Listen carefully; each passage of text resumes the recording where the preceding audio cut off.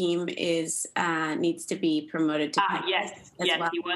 He wasn't on our magic list here. Now he's in. Awesome, thank you. Great, thanks. All right. Well, with that, I'm calling this hearing of the Boston City Council Ways and Means Committee to order. For the record, my name is Kenzie Bach. I'm the District 8 City Councilor and also the chair of the Ways and Means Committee. And this hearing is being recorded. It's being live streamed at boston.gov/city-council-tv, and it's also broadcast on Xfinity Channel 8, RCN Channel 82, and Files Channel 964. Today's hearing is part of the Boston City Council's review process for the proposed FY22 budget, which encompasses about 35 hearings and working sessions, and is really, a 360-degree look at how the city is planning to spend our money in the upcoming year. About 5 of those have been working sessions, which are councilors only, but most of them are hearings like this with departments, and we welcome the public to come and testify at those. So if you're watching this and you're interested in testifying, you can go to boston.gov/budget-testify to see all the ways. You can go to boston.gov/council-budget in order to see the full calendar.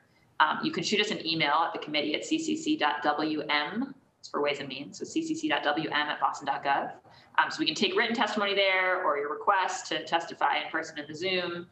That website, boston.gov/budget-testify, has got the way to upload a video of yourself that we can append to one of these hearings. And we're also having 2 dedicated public testimony hearings left. So if you want to come and speak in the evening and not have to wait for presentations, May 25th at 6 p.m., we're having one focused on the Boston Public Schools budget. And June 3rd at 6 p.m., we're having one focused on any other aspect of the budget.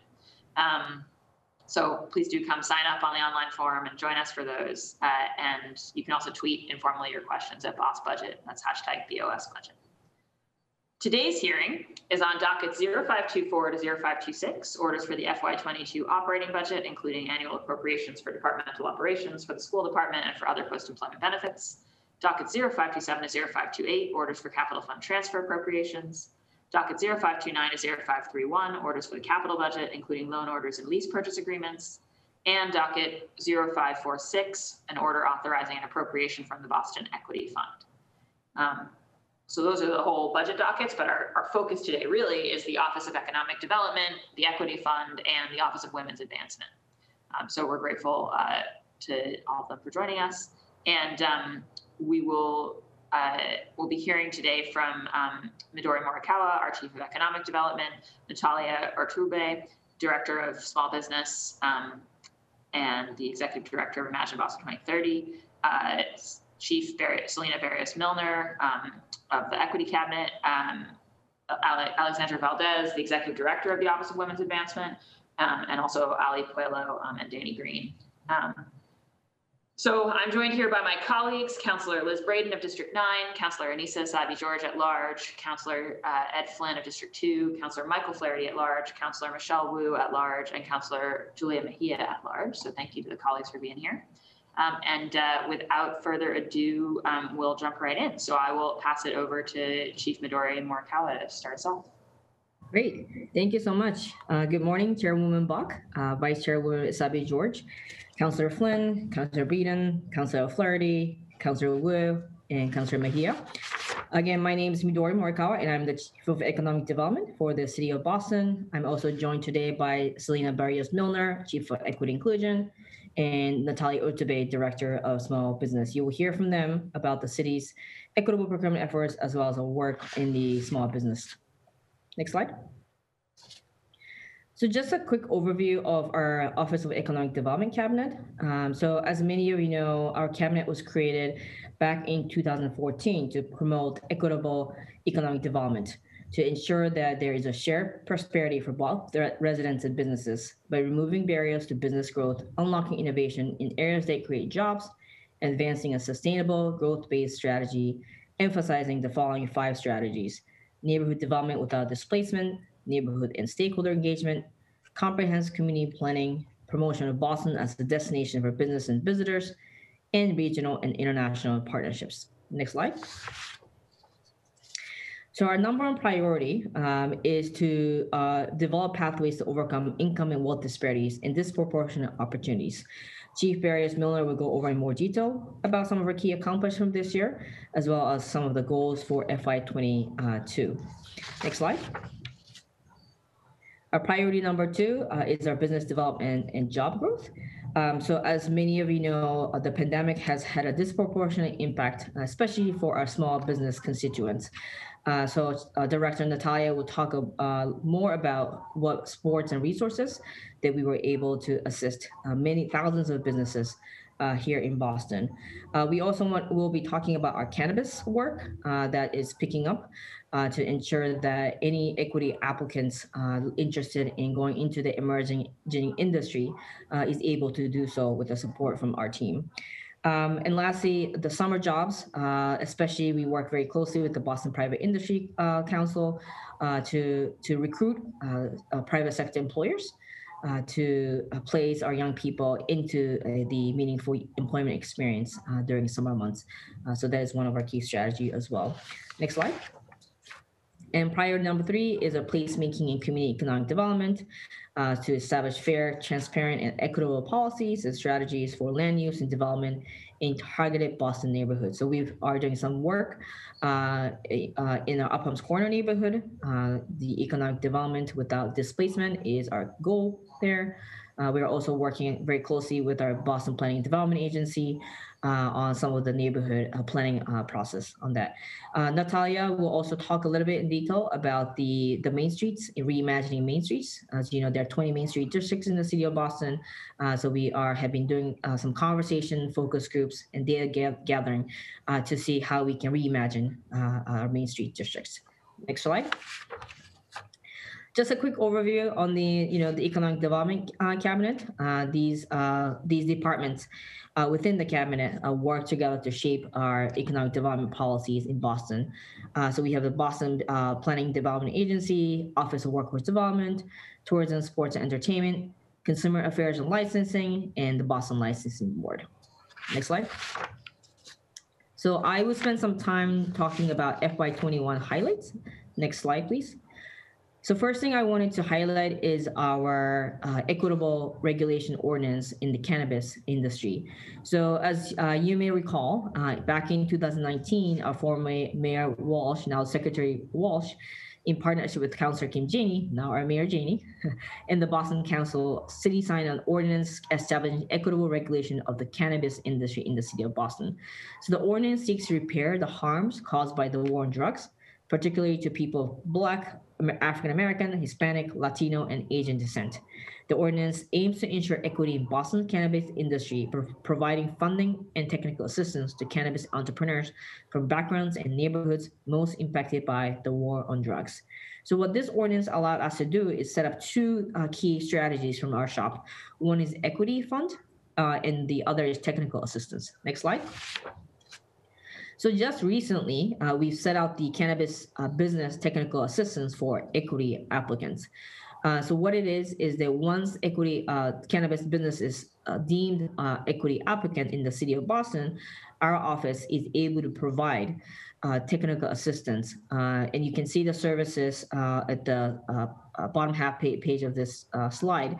So it could be anything from assistance with business operations, coming out with business plan, assistance recruiting employees, guidance and assistance through the application process in front of the board, the cannabis board, which is an independent board, assistance with legal compliance, tax, security, which is one of the issues that there is a focus on this industry, and anything else that they might need in order to be able to compete to get licensed from the cannabis board. So we're happy to report that the cannabis business manager was hired at the end of April. We have released an RFP, which is a $675,000 investment over the next 3 years. It's really designed to help equity applicants be successful in setting up their cannabis business in the city of Boston. Next slide, please. So the other thing that I mentioned, the ordinance helped us establish is the Boston Cannabis Equity Fund. So in addition to the Technical Assistance Fund, the equity applicants can also access grants anywhere from $1,000 to $15,000 to new and existing for a wide range of purposes, including working capital, startup costs, build-out, equipment purchases, and rent. So just to give you a quick idea of where we are on the equity applicants. To date, 17 certified equity applicants have been heard before the Boston Cannabis Board. They have granted host community agreements to 15 certified equity applicants. And we have deferred 2 certified equity applicants for technical assistance. We have 4 currently in the various stages of the application process awaiting a hearing date. And there are currently at least 9 applicants seeking equity status who have not completed the certification process. So we're very excited that we are already getting some traction from equity applicants who are interested in being part of this emerging industry in the city of Boston. Next slide. The other accomplishment that I wanted to highlight for FY21 is our all-inclusive Boston campaign. And I hope, counselors, you have seen this, the campaign in the bus stop, on the train, on the radio. And so what it is it is a tourism campaign. And as you can see on the slide, our tourism industry has had some devastating effect from the pandemic. We lost about 70% of our forecasted visitors last year due to COVID. Pre-COVID, roughly 10% of jobs in Greater Boston came from the tourism sector, while also contributing to supporting our cultural and historic preservation. And we are so this tourism campaign, our effort is to build that sector back up stronger, more equitably, to ensure that Boston's future and the economic development is done in an equitable fashion. So when we, last year when at the start of the pandemic, we have always made decisions that protect our public health while recognizing the economic impact of this public health emergency. So we looked at, sort of the impact in various industries. And while Boston stays strong still on the FIRE sectors, right, the finance, insurance, real estate sector, what really holds our economy together and what makes our economy unique and makes us give us a competitive advantage is all of these workers and sectors that employ our Black, Brown, Asian, immigrant communities in the tourism, in the small business, the restaurant, the arts and culture industry, right? So the tourism is really what makes us unique. And frankly, this is one of the reasons why businesses and companies want to come relocate in Boston, whether to set up their headquarters here or expand their business here, is because of this quality of life and amenities that the city offers. So we wanted to invest in this campaign to make sure that we can bring them back equitably. So next slide, please. So just to give you quickly on the timeline of this campaign. So last fall, September 2020, is when we publicly announced the RFP to solicit who can work with us on this campaign. And then April of this year, Mayor Janey launched the All-Inclusive Boston officially in a press conference after media roundtable presentation that morning. So this was, worked with our tourism and sports entertainment department. And this project really spanned 2 mayors, both playing an integral role in bringing back the tourism industry that have different sectors and industries and businesses within that. Next slide, please.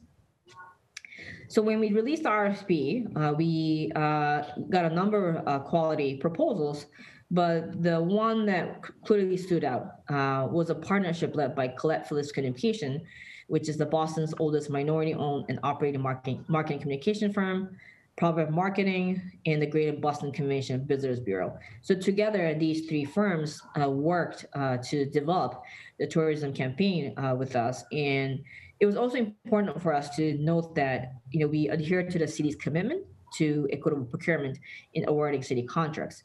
So thanks to the Federal CARES Act funding, with this $2.5 million investment in this tourism campaign, we are proud to say that this contract represented one of the largest MWBE contracts ever awarded by the city of Boston. And thanks to a partnership with the office with Selena. The goals of the campaign is really threefold. We want to draw a more diverse audience of visitors. We want to drive economic growth, Boston's most ethnically diverse neighborhoods and communities, right? So we have a lot more to offer than just downtown, right? Just get out to our neighborhoods. We want to encourage and promote that. We want to spotlight cultural and commercial assets in area of Boston that have long been marginalized.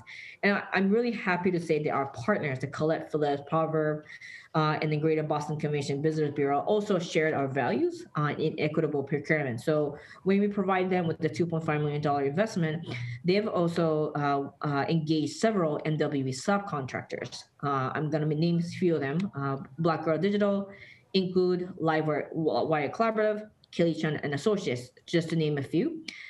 So not only did they love the working with us, but they also shared value in ensuring an inclusive campaign to drive our equitable economic recovery for the city of Boston. Next slide, please. So the current phase is as we move closer to the reopening date of May 29th, these three goals: safely welcome visitors, particularly local and regional visitors, invest in tourism promotion, showcase all that Boston has to offer. These are the goals that we have on top of our mind, and I hope you love this campaign as much as we do. Next slide. So I know there's some questions about sort of the how we are doing on this campaign. So since we launched it on April 5th, we've seen 1.2 million social media impressions and about 500,000 views on launch video. These stats only tell part of the story, but are very promising. We also need to look at some of long-term ways to measure the impact of the campaign. So next slide, please. So the team came out with the big picture key performance indicators, the KPIs. The first one is digital ads performance. So this is to analyze how digital ads perform, and this is in partnership with the Greater Boston Convention Visitors Bureau. They're using Arrival List Pixel, which helps track consumers that interact with the ads and see if they continue to research planning a trip to Boston and hopefully book a trip here. The second thing is the perception of Boston. So as part of the RFP, we did a market research study to get perceptions of Boston. Now that the campaign is out there, we will want to compare the post-campaign numbers and the pre-campaign numbers to see if Boston is now perceived as a more welcoming place to visit. We're aiming to do this follow-up study in the fall. So these are some just key highlights. Obviously, there's a lot more going on, but we just wanted to make sure that we highlight some of these accomplishments thanks to the team and the cabinet at the Office of Economic Development. So now I think I'm going to turn it over to the next slide, Director Natalia, to go over some of the accomplishments for small business. Thank you so much, Midori, and hello, everybody. Thank you for having us. Just want to quickly go over some of the things that we've done during COVID to support small businesses. This is a laundry list of all of the different efforts that we've put forward, from communications to policy updates. So just very quickly, we have weekly multi-departmental conference calls every Tuesday at 3:00, small business owners. We put out weekly newsletters with different resources that are available. We also host, and we're the first to host virtual office hours every Friday, 2 different block sets. We also have hosted dozens of public health guidance and reopening webinars, as well as conducted surveys over the course of the last year. As far as policy updates, we put out financial relief handbook and federal assistance guidelines to help businesses navigate the resources that were available at different levels of government. We put together an unemployment insurance guide, as well as retail extensions onto public sidewalks, as well as fitness in public parks. We also did a couple other things that I didn't mention here, including, go to the state around including commercial businesses in the moratorium, as well as advocate on behalf of businesses with the third-party apps for takeout and delivery. As far as business visibility, we've created a series of lists online where businesses can add themselves to get additional support from other businesses or from the public. And specifically for restaurant support, as restaurants are one of the most highly impacted industries, we worked really hard to get takeout to be allowed for all businesses, beer and wine takeout and delivery, which I know you all know a lot about, allowing the sale of grocery items from restaurants, allowing And again, this is where the legislation for third-party caps for delivery apps and updated outdoor dining efforts. I'm going to go over all of the relief funds just because I know that there was a lot of questions about demographics, but I just want to give you an overview about where we are. Next slide. COVID-19 rapid response. This is just a little bit more details on those policy updates and support, which I just mentioned, not included in the previous slide, food trucks, neighborhood pilots, as well as the extensions of, sorry, I totally lost my train of thought. But all of this is included in the previous slide. This is just a kind of recap of that. Next slide. Here's a breakdown of the lists that I mentioned that are really designed to help businesses through visibility, as well as reopening resources that have been available for businesses over the course of the last 6 to 8 months, which are really those reopening workshops, these temporary policies, business posters, as well as the Reopen Boston Fund. Next slide. So very quickly, the Small Business Relief Fund was the first fund that we opened last April. Today, we've issued $6.7 million to 1,800 businesses.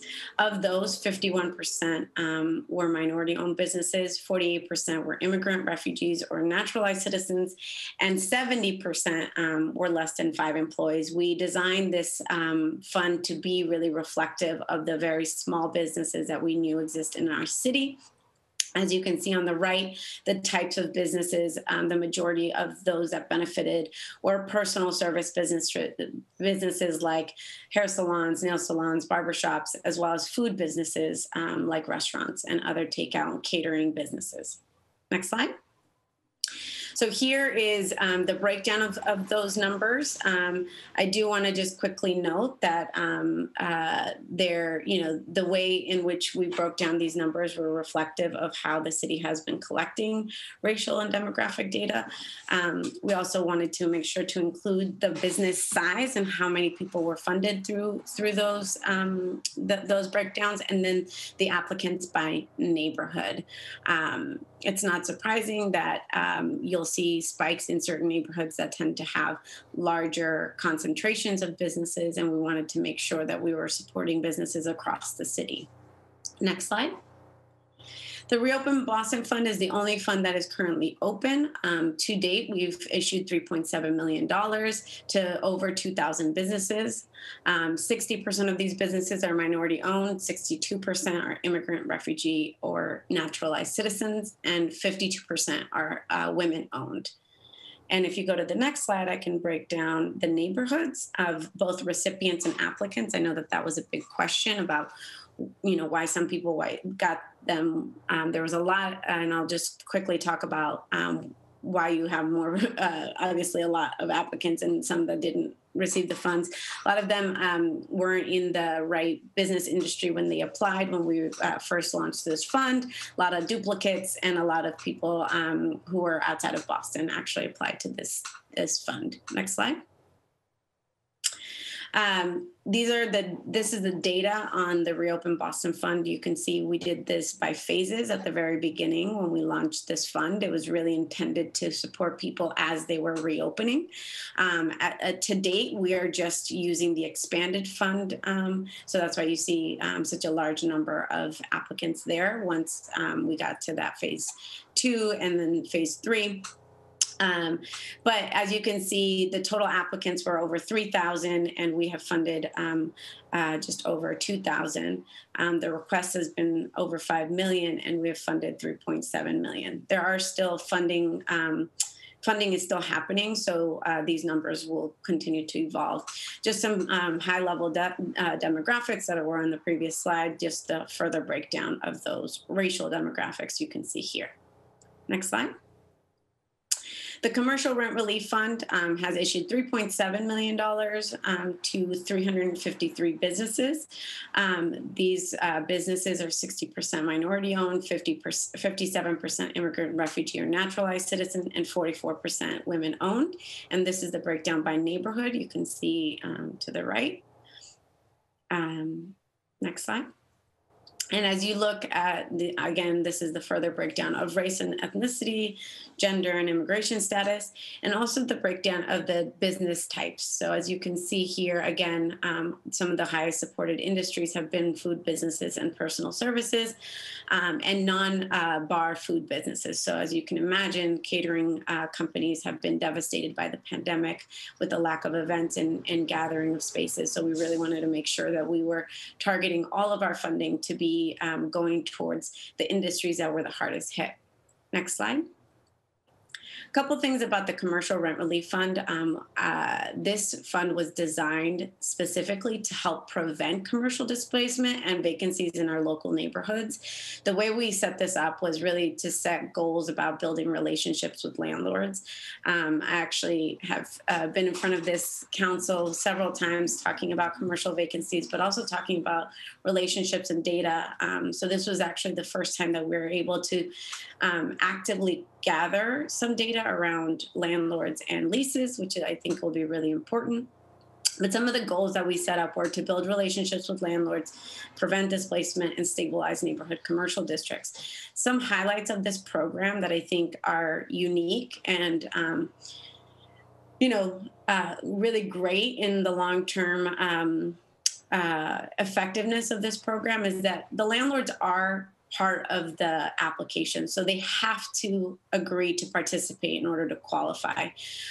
This ensures that, the city can then put together a fund agreement between the city, the business, and the landlord. So it's a three-part contract that essentially says that the landlord is willing to work with the business to prevent displacement, so that they will not be evicting businesses for lack of paying rent. And we use the leverage of the grant to really qualify that. Next slide. The Restaurant Relief Fund was a great partnership, an effort between a nonprofit organization called High Road Kitchens, as well as Councilor Lydia Edwards, who helped us really get this fund off the ground.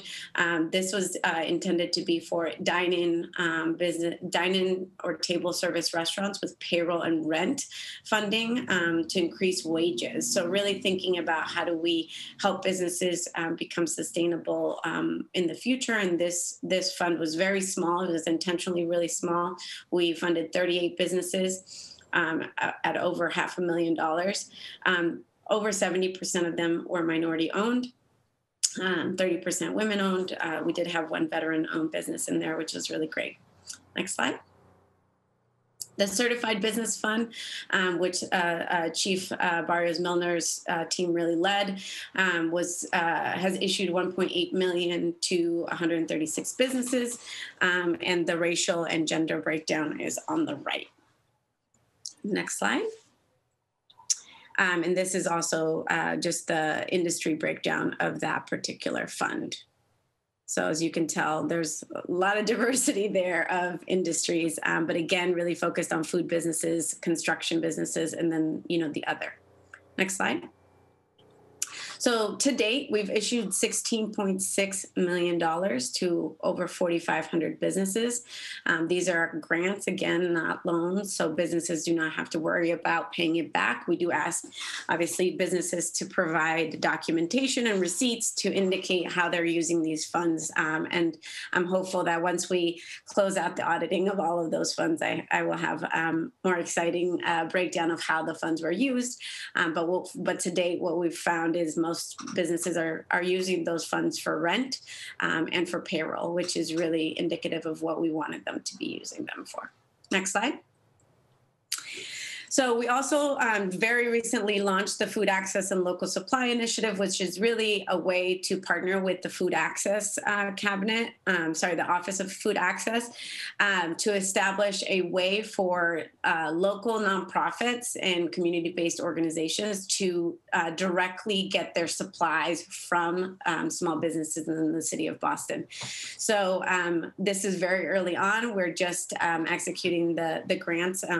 So I will have more information later, but this is a really great way to help lift up and bring some sustainability to businesses that participate. Next slide. All right. So most of you know, but I'm going to just quickly go over Boston Main Streets and then talk a little bit about the Reimagine Boston Main Streets initiative and tell you kind of where we are and where we're going. So there are 20 Main Streets in the city of Boston. They each receive $75,000 per year for the city of Boston. And that money comes directly from our community development block grants and NDF, which is Neighborhood Development Fund funding. Of that 75K, 57.5 is for administrative costs, so salary, rent, and utilities, and 17.5 is for programming costs, so things like putting on events or helping to beautify the spaces in their districts. Next slide. So Reimagine Boston Main Streets was launched in March of 2020 when we released the RFP.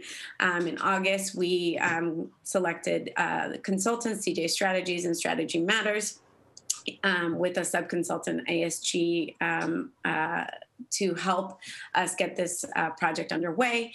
In November, we did a public launch, and since January have been essentially running community meetings. Some of the key elements of this program are, one, obviously, to engage stakeholders, but the second is really around research and analysis. We want to understand what are some great case studies, how are other municipalities or areas across the city, or sorry, across the nation running their main streets.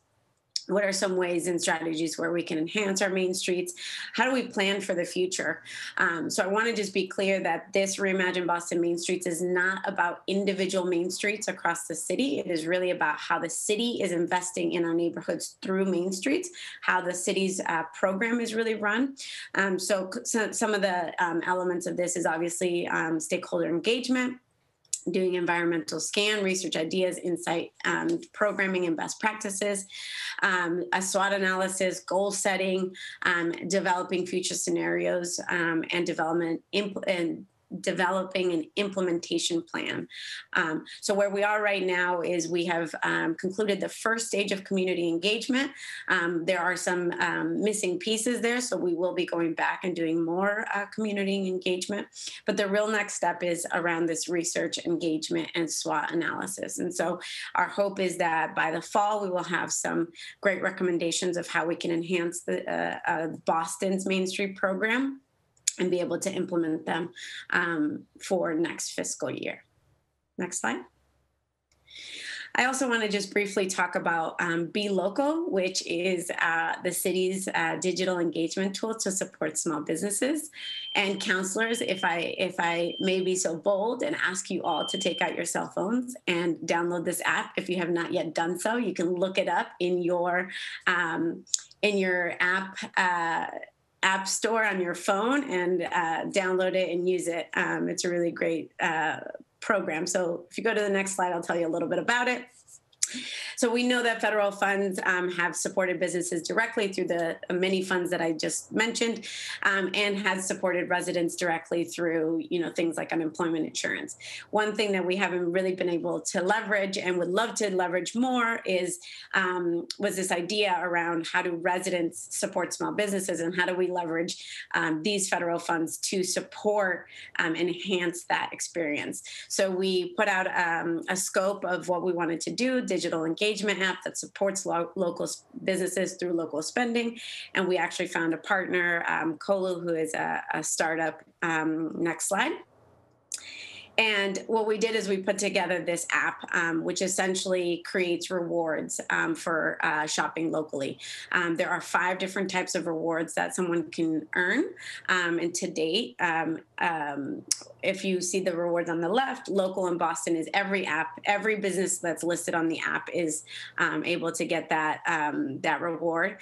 Support women-owned businesses, support minority and immigrant-owned businesses, support Boston's main streets, and support Black-owned businesses. So this is a really intentional way that we wanted to make sure businesses were getting that additional visibility. So the way it works, These are not your typical reward offers. You get 20% off the bat just for shopping at any of the businesses that are listed on the app. And then you can get 10% additional stacked rewards for any of the rewards on the left. And it's a really great way to intentionally support some of our most disproportionately impacted businesses. So let's say you spend $10 at a store. They happen to be a woman-owned, Black-owned business in a main street. That's going to be an additional 40% off, 40% back. So you'll get that initial 20 plus the 40. So if you spend $10, you would earn 6 Boston points. Those 6 points are equal $6. So next time you go to that store or any other store on the app, you would actually get $6 off of your purchase. And so the whole intention behind this is the more that you shop locally, the more points you earn, the more discounts you get as the user, and those businesses get more foot traffic, they get more visibility, and all of those rewards that they offer are actually being supplemented or reimbursed by the city of Boston. So as a grant directly to that business. Next slide. So these are there are 2 ways that a business can participate. They can either be a participating business or a redeeming business. Participating means that they're listed as a place where people can earn points. Redeeming is a business that can not only earn points, but they will actually take those discounts. So it's very, very low lift for businesses to be participating. It's a little bit more to be a redeeming business because obviously we have to issue them payments. So there's a little bit more tracking that happens there, which is why you see less redeeming businesses than participating business. We are actively trying to get all participating businesses to be redeeming businesses, but this is where we are today. We just launched this pilot April 17th. So we're just about a month in. Next slide. These are the industries that are listed on the app, which are, again, not surprising. Professional services and restaurants, really intentional there. Wanted to make sure that we were supporting and lifting up the restaurants in our neighborhoods, as well as the other highly impacted businesses. So as you can see here, restaurants, health and beauty, professional services, those are really demonstrated here. Next slide.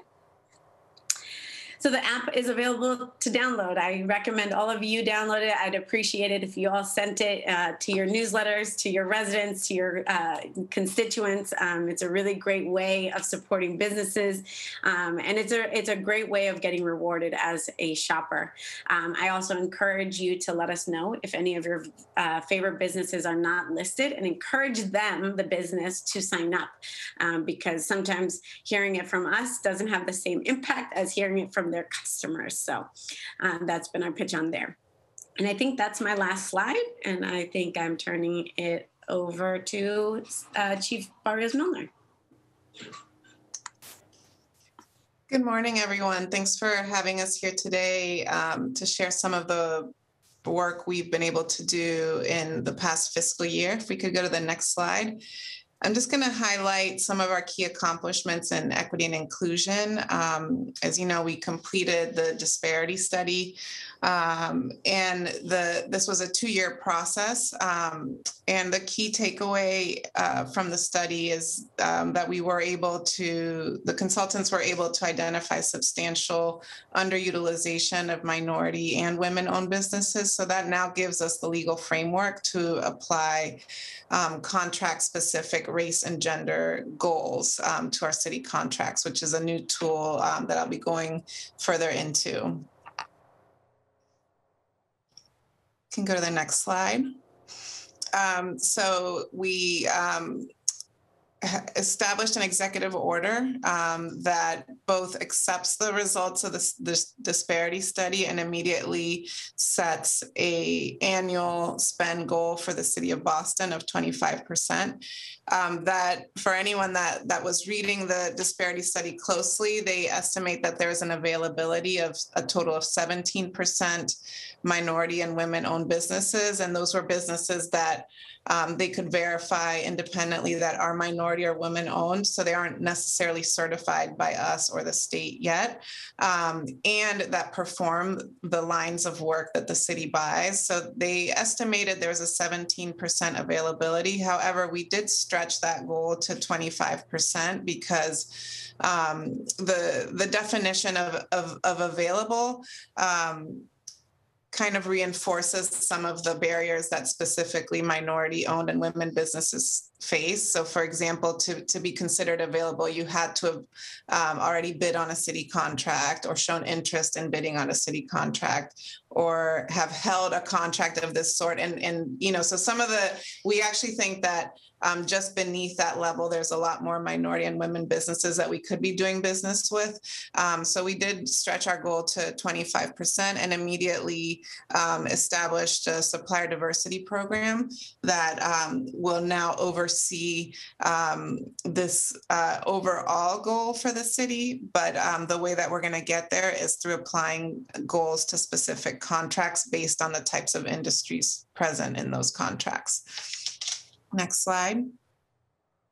This just recaps what I just said. This is the goal of our new program. So overall, this program will oversee this new contract goal setting complex process and hold departments accountable. It'll also help build the pipeline of available businesses, because I know that we've heard from a lot of city departments that sometimes they can't find the specific type of business that's certified in what they're procuring at that time. So we are going to be helping to find those businesses, build their capacity so they can be ready for city contracting, and overall going to look at the procurement process and other areas in which we could reduce barriers and look at innovative strategies that can make it more accessible for local, small, women-owned and minority-owned businesses.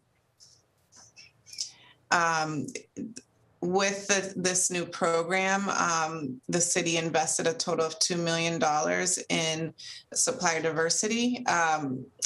Please ignore that top line. That was actually just the 73,000 was just for in relation to the supplier diversity manager. It's my mistake, but I just want to outline the positions and where we are with hiring. So we've hired 3 new positions for supplier diversity, and we're in the process of hiring the next 3. I believe 2 of those 3 are posted, and the third is in the request to post stage.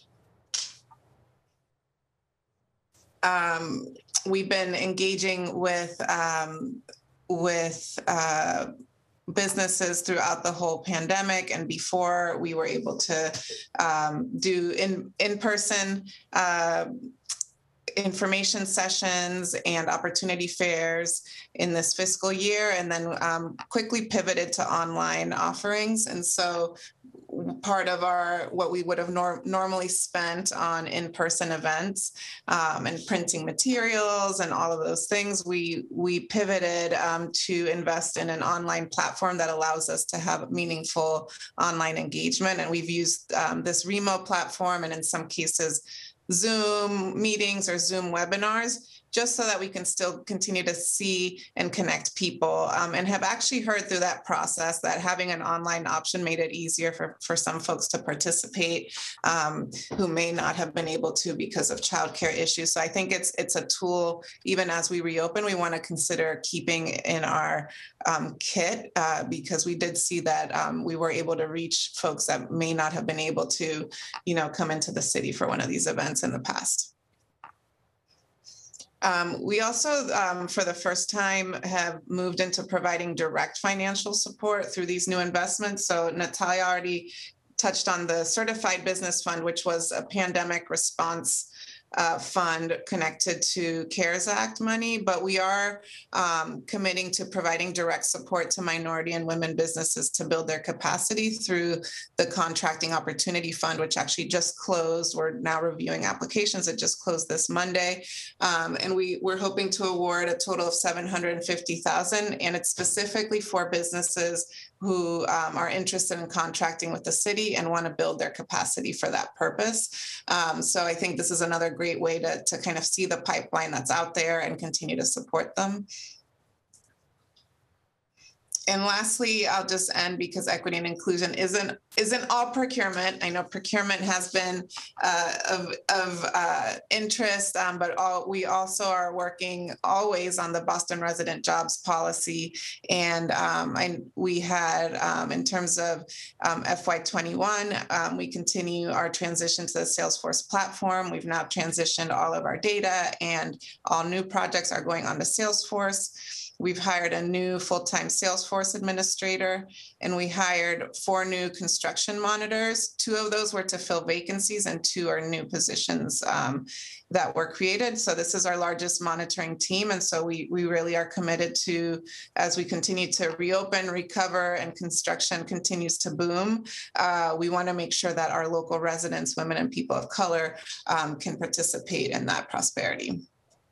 That's the end of my presentation.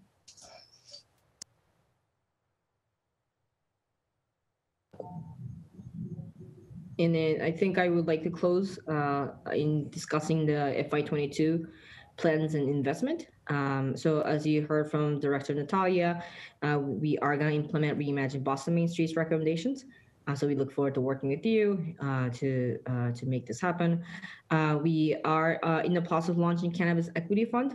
So we are hoping that our equity applicants can take advantage of the resources that we have. As many of you know, we have received additional investment of $1 million for job training for hard-hit industries. So we are working internally with our arts and culture, with our Office of Workforce Development, with the Environment Department to see how we want to potentially work together to ensure that we provide job training for people that were impacted by the pandemic. We will also build a supply diversity program to meet equitable procurement goals, as mentioned by Selena. We will release final RFP for the Upham's Corner Arts and Innovation District. And then we are also in conversation about Business Improvement District formation for the next year. So that will be the conclusion of our presentation.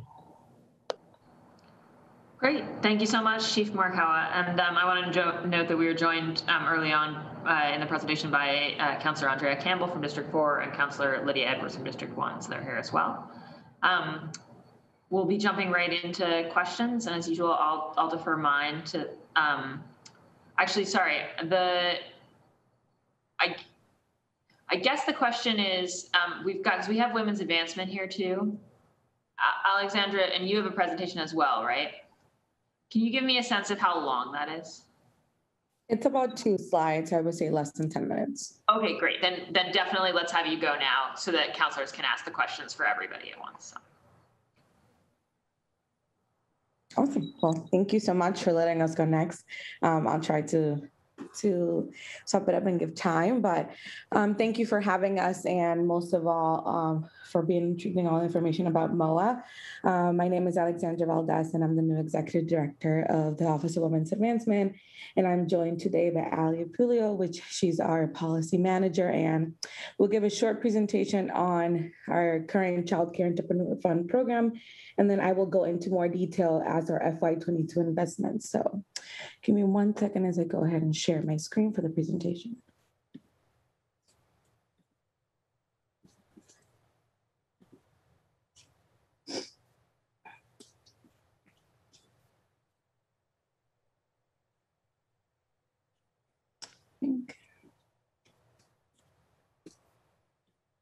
Sorry.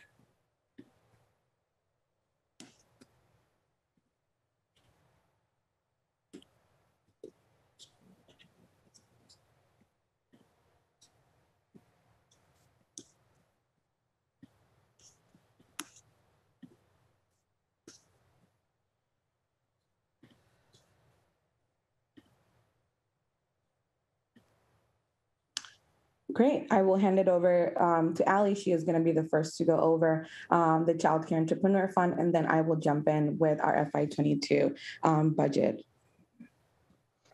Good morning. Hi, I'm Ali Pulio. As Alex mentioned, I'm the Policy and Research Manager for the Mayor's Office of Women's Advancement. And it's my pleasure to talk to you today about our Child Care Entrepreneur Fund. The Child Care Entrepreneur Fund was launched in fiscal year 2020. That was a pilot year. and has since, as we'll talk about soon, expanded significantly. To start, just want to give you a quick overview of what a family childcare is. Family childcare is a small in-home childcare run by a provider in their own residence. So there's less than 10 children per EEC regulations, and it's a small business run by someone who offers a childcare service, again, out of their own house.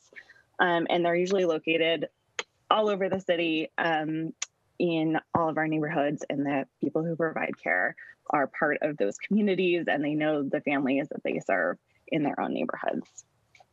So the Child Care Entrepreneur Fund is focused on serving these family childcare providers, because we learned that nearly 400 of these businesses closed between 2010 and 2019. So there's a rapid decrease in the amount of supply available.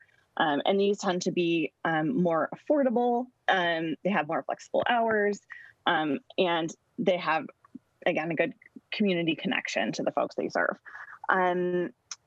The Child Care Entrepreneur Fund is a competitive grant program. We offer $3,500 grants. These are flexible funds that can be used for things like fencing in your backyard so that the EEC will allow the children to go out and play there. It can be used for purchasing high quality educational materials, or for paying off bills that accrued during COVID closures. We also offer a 6-workshop course to accompany the grant funds. It is required to participate in the workshop program in order to receive the funds. And these really focus on the fundamentals of being a small childcare business owner. It's a really unique sector. There's a really small pool of folks who are qualified to train related to these particular business processes. So we're lucky to have partners at United Way who are really experts in both the business side and the childcare side. The topics include leadership, budgeting, tax preparation. Since the pandemic, we've pivoted to offer these over Zoom. So we provide the workshops taught by United Way. It's a 6-week cohort or 6-workshop cohort. And we provide simultaneous translation to anyone who needs it.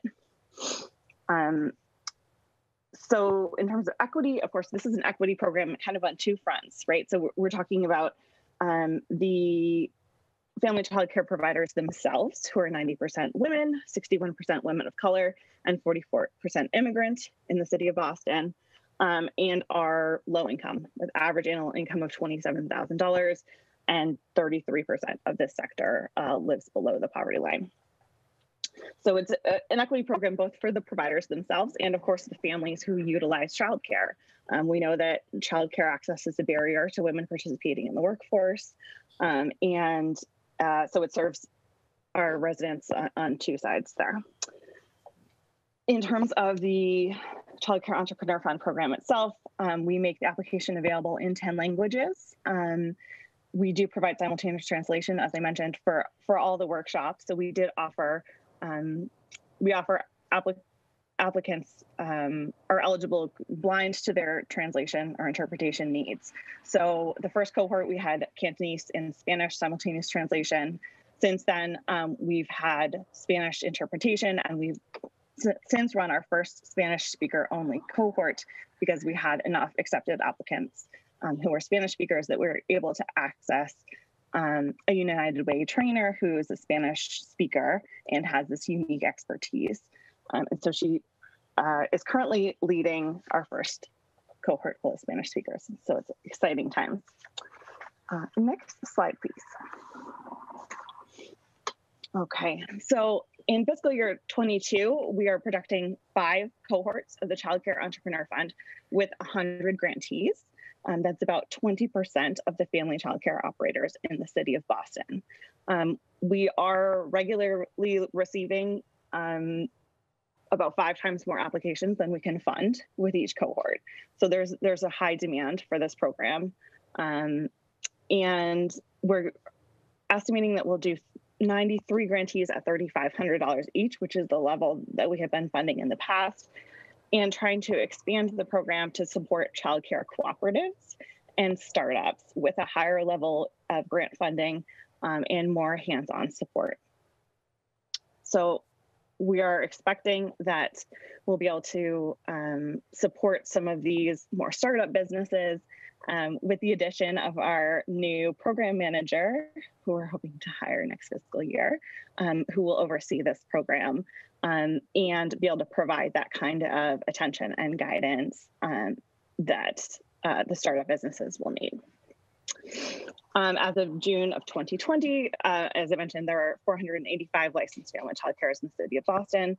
And so if we were able to train 100 folks in 1 year, that'll be 20%. So between the folks we've already trained and the folks we expect to train in the next year, we will have trained 40% of family childcares in the city of Boston, which is really exciting. And that we expect in fiscal year 22 to award $374,000 in grants. We were able to significantly expand the Child Care Entrepreneur Fund in fiscal year 21 because of a workforce development grant and some private funding that we received. So we're happy that the proposed budget includes funding to support that expansion, which we see is desperately needed by childcare providers here in the city. And we're happy to report we did hire UMass Boston to conduct an independent evaluation of the pilot program, which found positive changes in the participants' business practice confidence and leadership efficacy.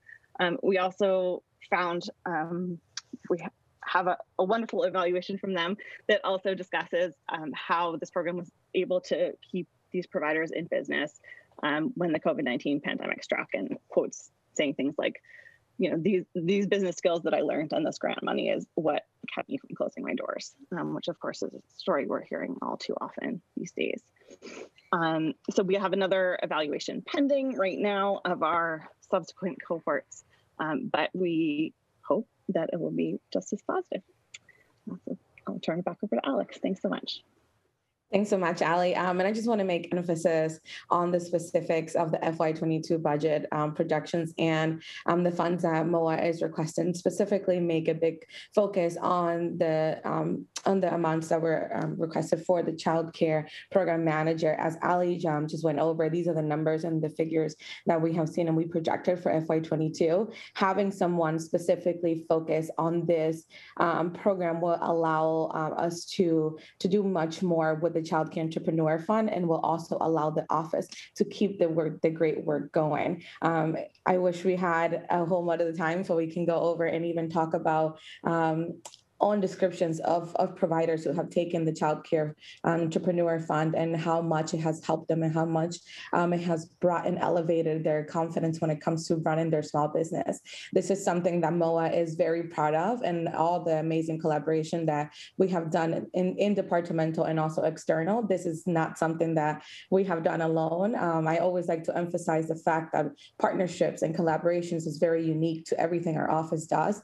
And I want to extend and even find ways into finding that making this possible without the people who have helped to create this wouldn't be possible. So I'm very thankful for even having the opportunity to explain our Child Care Entrepreneur Fund and also look into the expansion of it for FY22. Happy to take any questions and happy to take any clarifications as well. Thank you so much. Great. Thank you so much for that presentation. Now we will be going to questions, and we'll do them both for OED and for MOA. So thank you all for being here. We're going to go first to Councillor Asabi George, my vice chair, and then I believe it is, sorry, colleagues. Yeah, Councillor Flynn, and then Councillor Flaherty. Councillor Asabi George. Thank you very much, Madam Chair, and thank you everyone for this morning's presentation. This may have been the record 1 hour presentation, but it was very thorough and thoughtful. I've got one question. I have a number of questions, but I'm going to start with this first one because I think it applies to sort of, you know, all of the things that we've discussed this morning, certainly our small businesses and absolutely our child care providers, which are in themselves, many of them small businesses, or they're all small businesses, although some may be nonprofit based. Over this last year plus with COVID and the pandemic, we had a number of businesses that went into hibernation. Have we surveyed those businesses at all? Do we know how many of them will reopen? Do we know how many we've lost? Has there been, sort of any collection of data or tracking of those businesses who are in, again, hibernation, shut down, maybe not reopening or will reopen? And then what is the extended plan? If they are reopening, can we double down or triple down with any supports to get those doors reopened? Or can we support them through technical assistance and other resources to help them either rebrand, or, many of our entrepreneurs become serial entrepreneurs. So there may be other opportunities now on the other side of this pandemic in which to engage them. It's a great question, Counselor. So I'll start by saying that there is no aggregate data of all of the businesses in Boston that have closed or that have been hibernating. A lot of that is word of mouth, that we have really been able to learn a lot about some of these businesses and talk to some of them during the reopening process. So, I do have some word of mouth data, but the city did put together a very simple form to try to understand who was closing. It lives on our website, and we've shared it out and asked folks to let us know if a business has closed. But again, this is not hard data. This is really just folks who happen to be connected with us. There are some folks who shut down right away, and then, folks who have tried to hold on or, are anticipating opening. And there's a lot of people who don't know what they're doing yet. So I think we won't know anything more substantial until later on, but we are working to figure out ways of capturing more of this data. But unfortunately, no, we don't have those numbers. I'm a huge proponent in spending some of that ARP money, a significant amount of the ARP money on supporting our small businesses and our, local business owners. I think that is a real opportunity for us to engage with proprietors that are in need, because they may be one grant away or one or two, connections away from reopening or stabilizing and deciding whether or not to reopen. And I think that that's a really important group of people to reach out to, because the last thing we need as the city returns to open, as businesses and office spaces reopen and residents are returning, for those that may have left our city over this last year, we don't want them to find empty and vacant storefronts. And we have an opportunity, I think, to really support businesses who are unstable right now. Yeah, and I just want to add that any business can currently get support from our office through TA, marketing, accounting, things like that. And we haven't stopped offering our regular services during the pandemic, and we'll continue to offer that. And one other place where we can maybe find out some of that information is through the Department of Revenue. If it's a retailer or a restaurant food establishment that maybe hasn't been paying their sales tax, or we see that their sales tax contributions or their meals tax contributions, or whatever it is, has gone down significantly, there's got to be indicators maybe at the state level where we can work in partnership with them to identify those businesses that maybe are only open once or twice a week, or whatever the case might be. I think we have to proactively go out to them and try to identify them, because I'm a small business owner myself, and as you're trying to keep your head above water and just barely treading water, the last thing you're thinking about maybe is seeing what resources the city might have for you. And I imagine that the same thing is true for childcare providers. Great. Just wanted to add, Counselor, on that. Natalia is absolutely right. We don't have hard data, but our BPD research team is working to see if we can get more real live data through Google Analytics to see which businesses are closing. And then, so that's an investment that we're making actually this fiscal year. So when we have more of that information, we'll be happy to share that with you. One other thing I wanted to note is our business has done a survey, of small businesses throughout the pandemic. To see, where things are, what kind of help they need. So, we'll look forward to continuing that as we think about what additional investments that might be helpful for their small business. Great.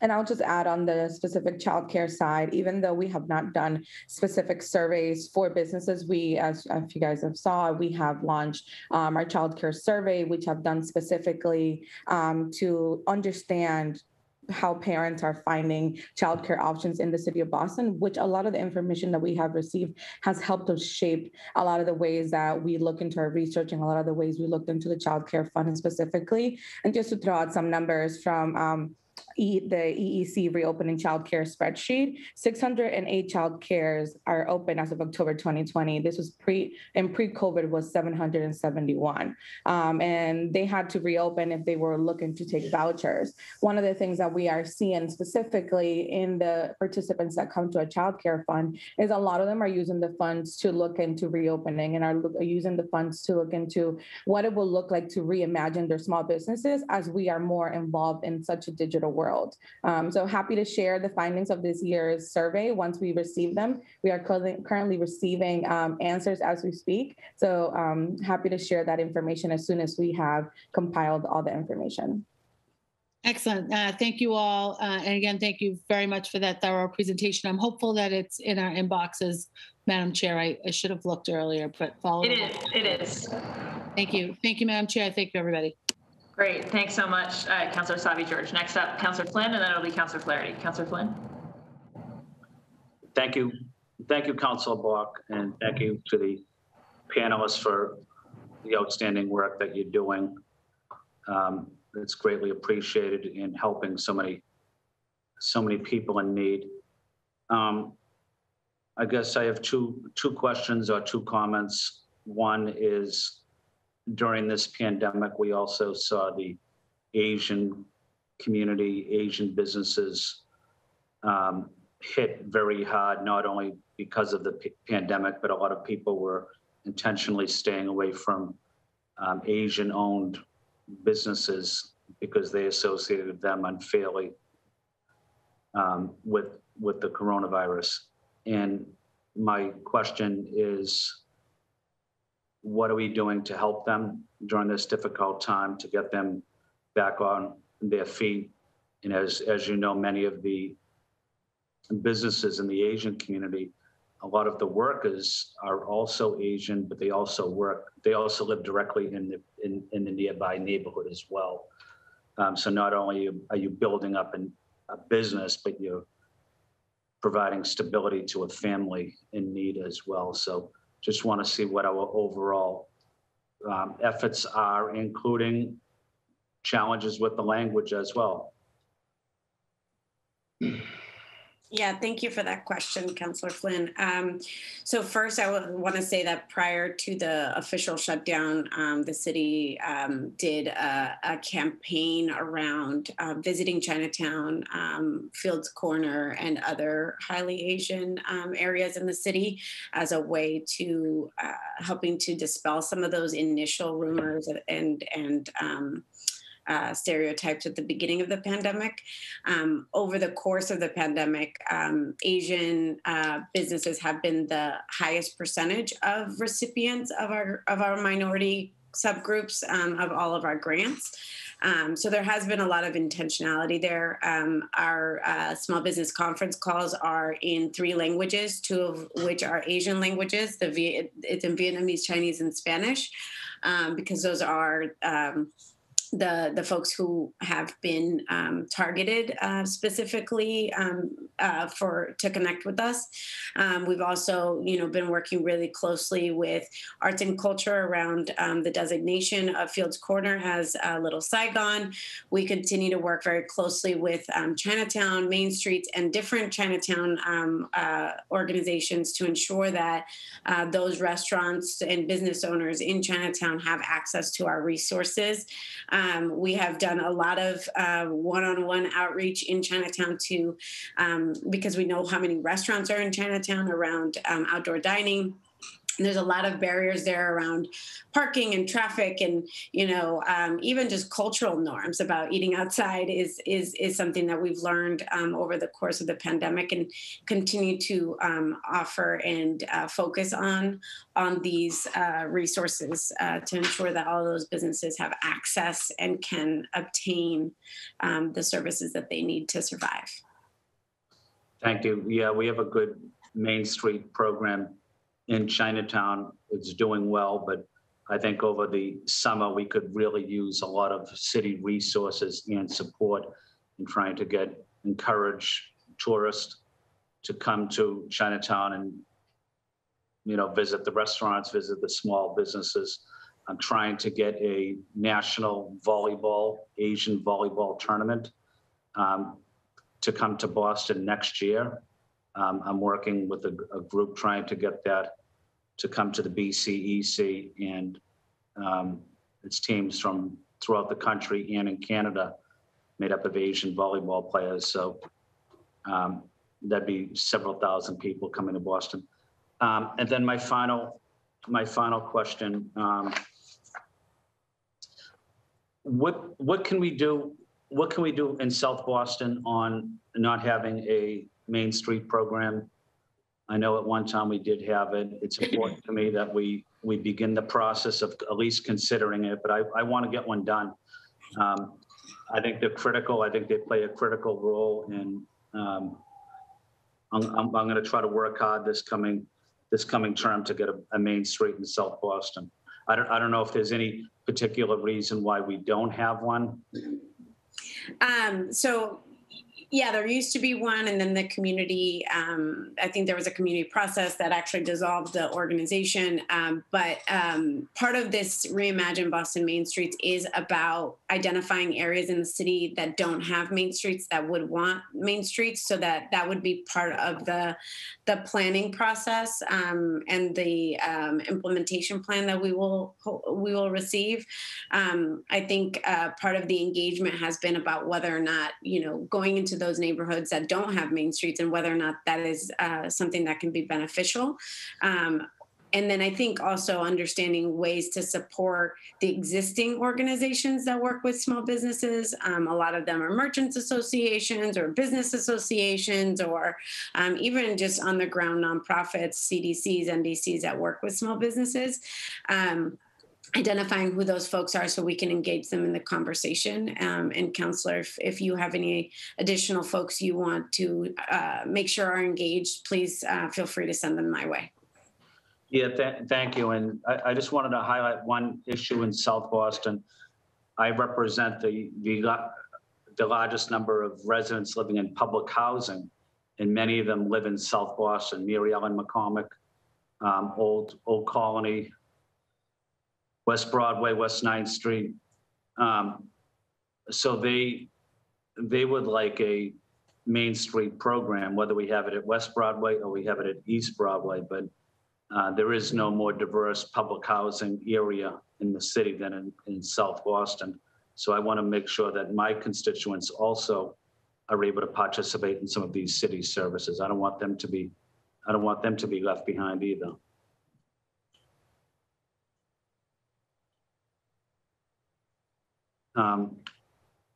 So that's my 2 cents. Thank you, Councilor Block, and hopefully over the summer we can work on getting a Main Street, or at least getting the discussion going in South Boston, because that's important to me. Thank you, Councilor Block. Great, thank you. Thank you so much, Councilor Flynn. Next up is Councilor Flaherty, and then it'll be Councilor Mejia. Councilor Flaherty. Thank you, Madam Chair, and good morning to you and to everybody, and to the chiefs that are here. I appreciate the work that you guys have been doing throughout the pandemic, and in particular, Natalia, I know we've worked very closely on a number of issues, and you've been extremely attentive to detail, and follow-up has been excellent. And so I just want to say that from the onset, that I appreciate all of your work on behalf of our city and its people. OED handled disbursement of over $6 million of the city's COVID relief funds up to this point, and I just want to get a sense as to, was this disbursement of the money that was fundraised from the Boston Resiliency Fund, and if so, did it include grants? And just to let folks know that going forward, state and federal COVID relief funds will be authorized by a new city council committee, which I've been asked to chair on behalf of my colleagues. So I specifically want to hear about, I guess, the lessons learned with respect to that sort of the first round of COVID relief funding to date, and what, if any, role did grants have in it? So that's one question.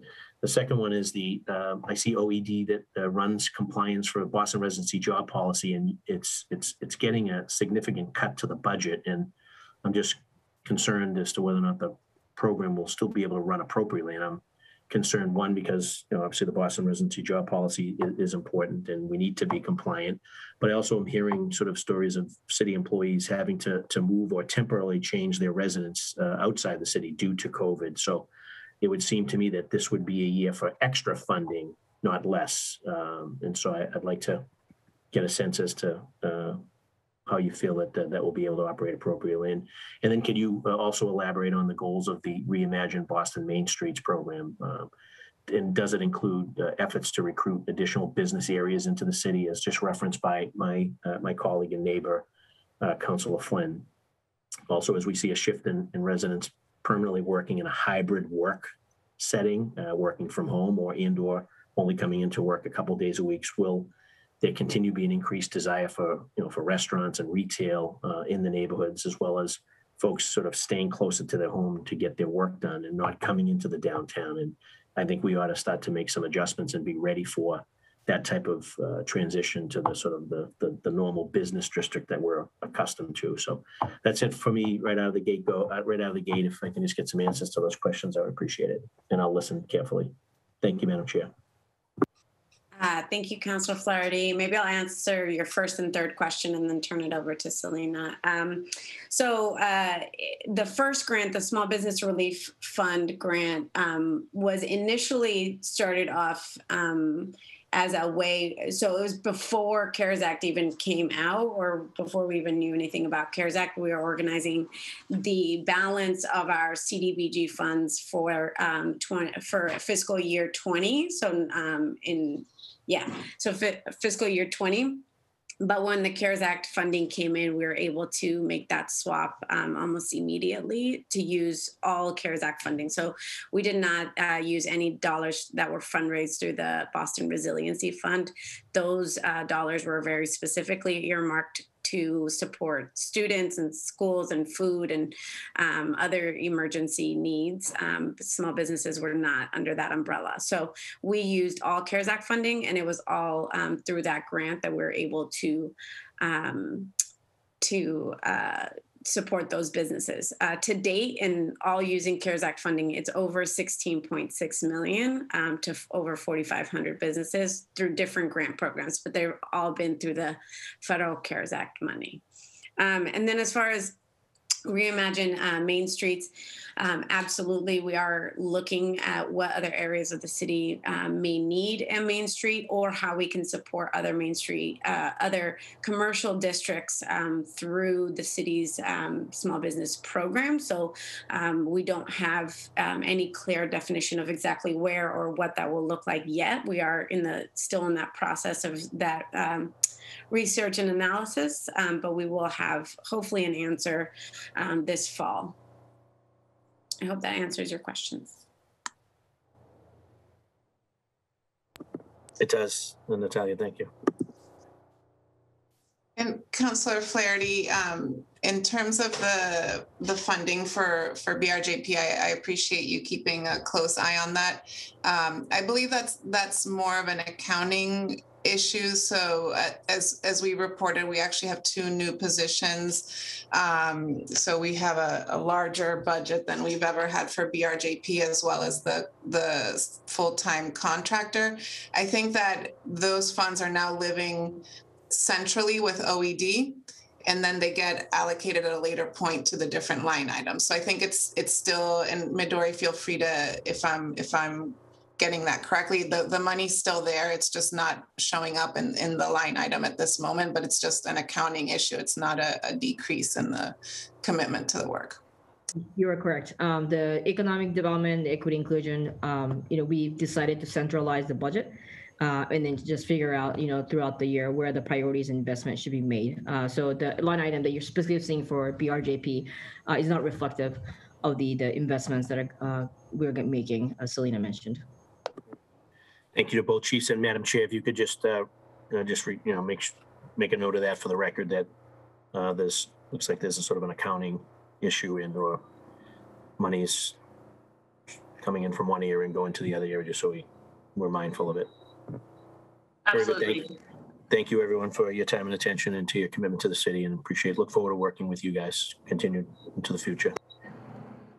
Great. Thank you so much, Councilor Flaherty. And yes, we're aware that in the creation of the equity cabinet, there's a number of things moving around. So definitely tracking that. Next up is Madam Chair, if I may just interject. So this happened several years ago when there was the creation of a department, and Christine O'Donnell probably absolutely knows it better than I do in terms of when a department is created. If it's not created with the consent from the council, then it creates a whole different set of situations where they're not able to collect funds. Christine could have probably pointed to the sort of the actual verse of that. So this may be a situation where if a committee was created, that it probably should be come through the council for approval. And that may be something we can talk to the administration about. But just again, my institutional knowledge, it's not the only department and or area where our department was created by executive order, wasn't created sort of normally through the legislative process. And when that happens, funding has to follow a different mechanism. I would ask that maybe this is the appropriate time, Madam Chair, to talk about a cure, and let's have that department and how it was created, have it created properly, and have it come through the council for council approval. They're going to continue to provide the great value and function that they are, but it will be, I guess, for the lack of a better word, it will be a legit department. It will be a legit committee, if you will, that can accept and disperse funds. So again, just my 2 cents. Christine O'Donnell knows it better than I do, but I know I raised this issue years ago when this department was being created, and I thought at some point it would become a problem.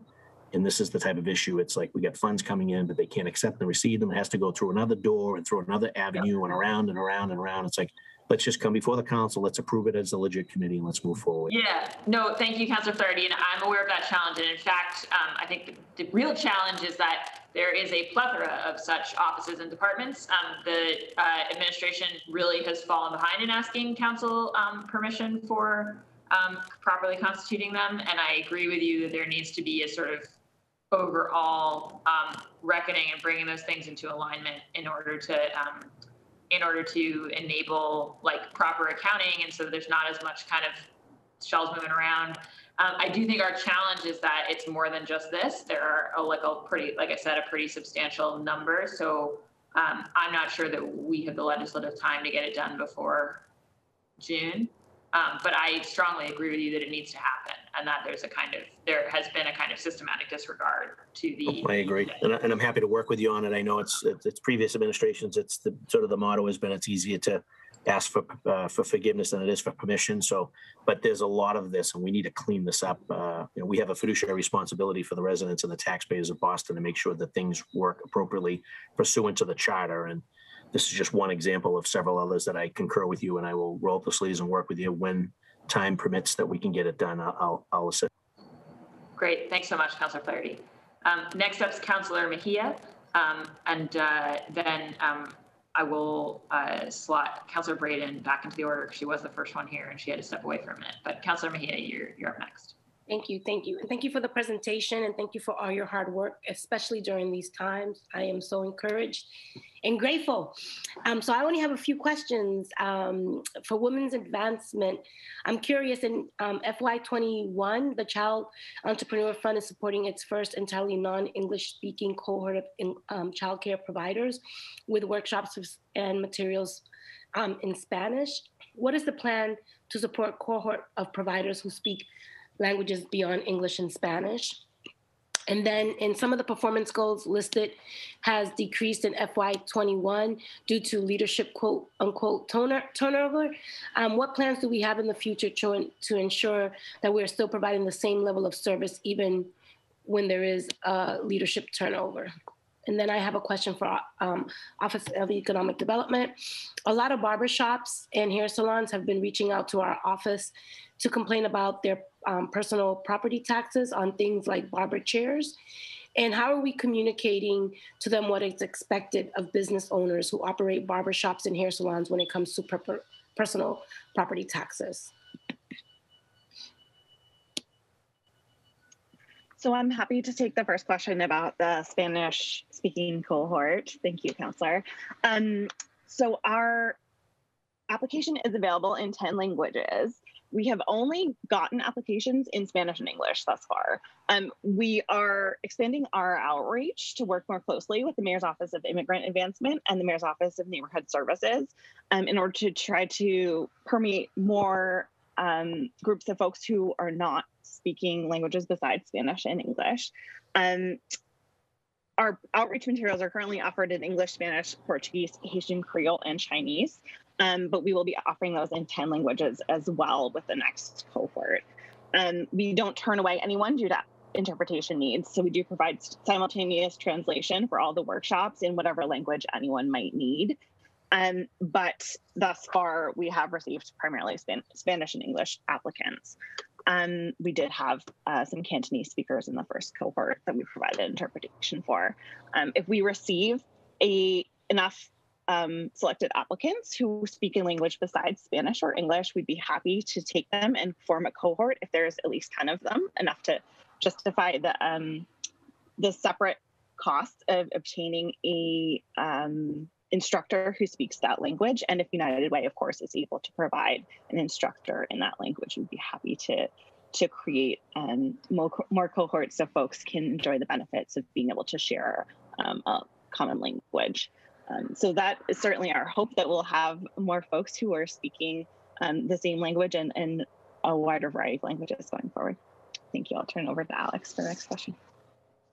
Yeah, I just want to echo Ali's point on our translation. And like I mentioned earlier during the presentation, this is where our collaborations are a big component of what we do in MOA, and that collaborations through United Way to assure that we are able to have the instructors who speak the different languages and also offer the on-site translation for languages who are not just Spanish and English, that are just others coming in as well. And pertaining to your question in regarding to the structure change for the Women's Workforce Council, currently they are accepting, they're collecting the information as we speak. And as we are, I am more than happy to share the findings that they receive once the collection is all finished. I'm pretty excited about the new leadership that the Women's Workforce Council come. We have a really great relationship with Kim and everyone else on the council. So I'm more than happy to share that information as soon as we receive them. And going to your last question, Counselor, so I think there's kind of two parts to this. One is anything that has to do with personal property taxes, I defer to the assessing team on the specifics of those questions. But the second part of your question, which was what are we doing to ensure that businesses know what they need to be doing?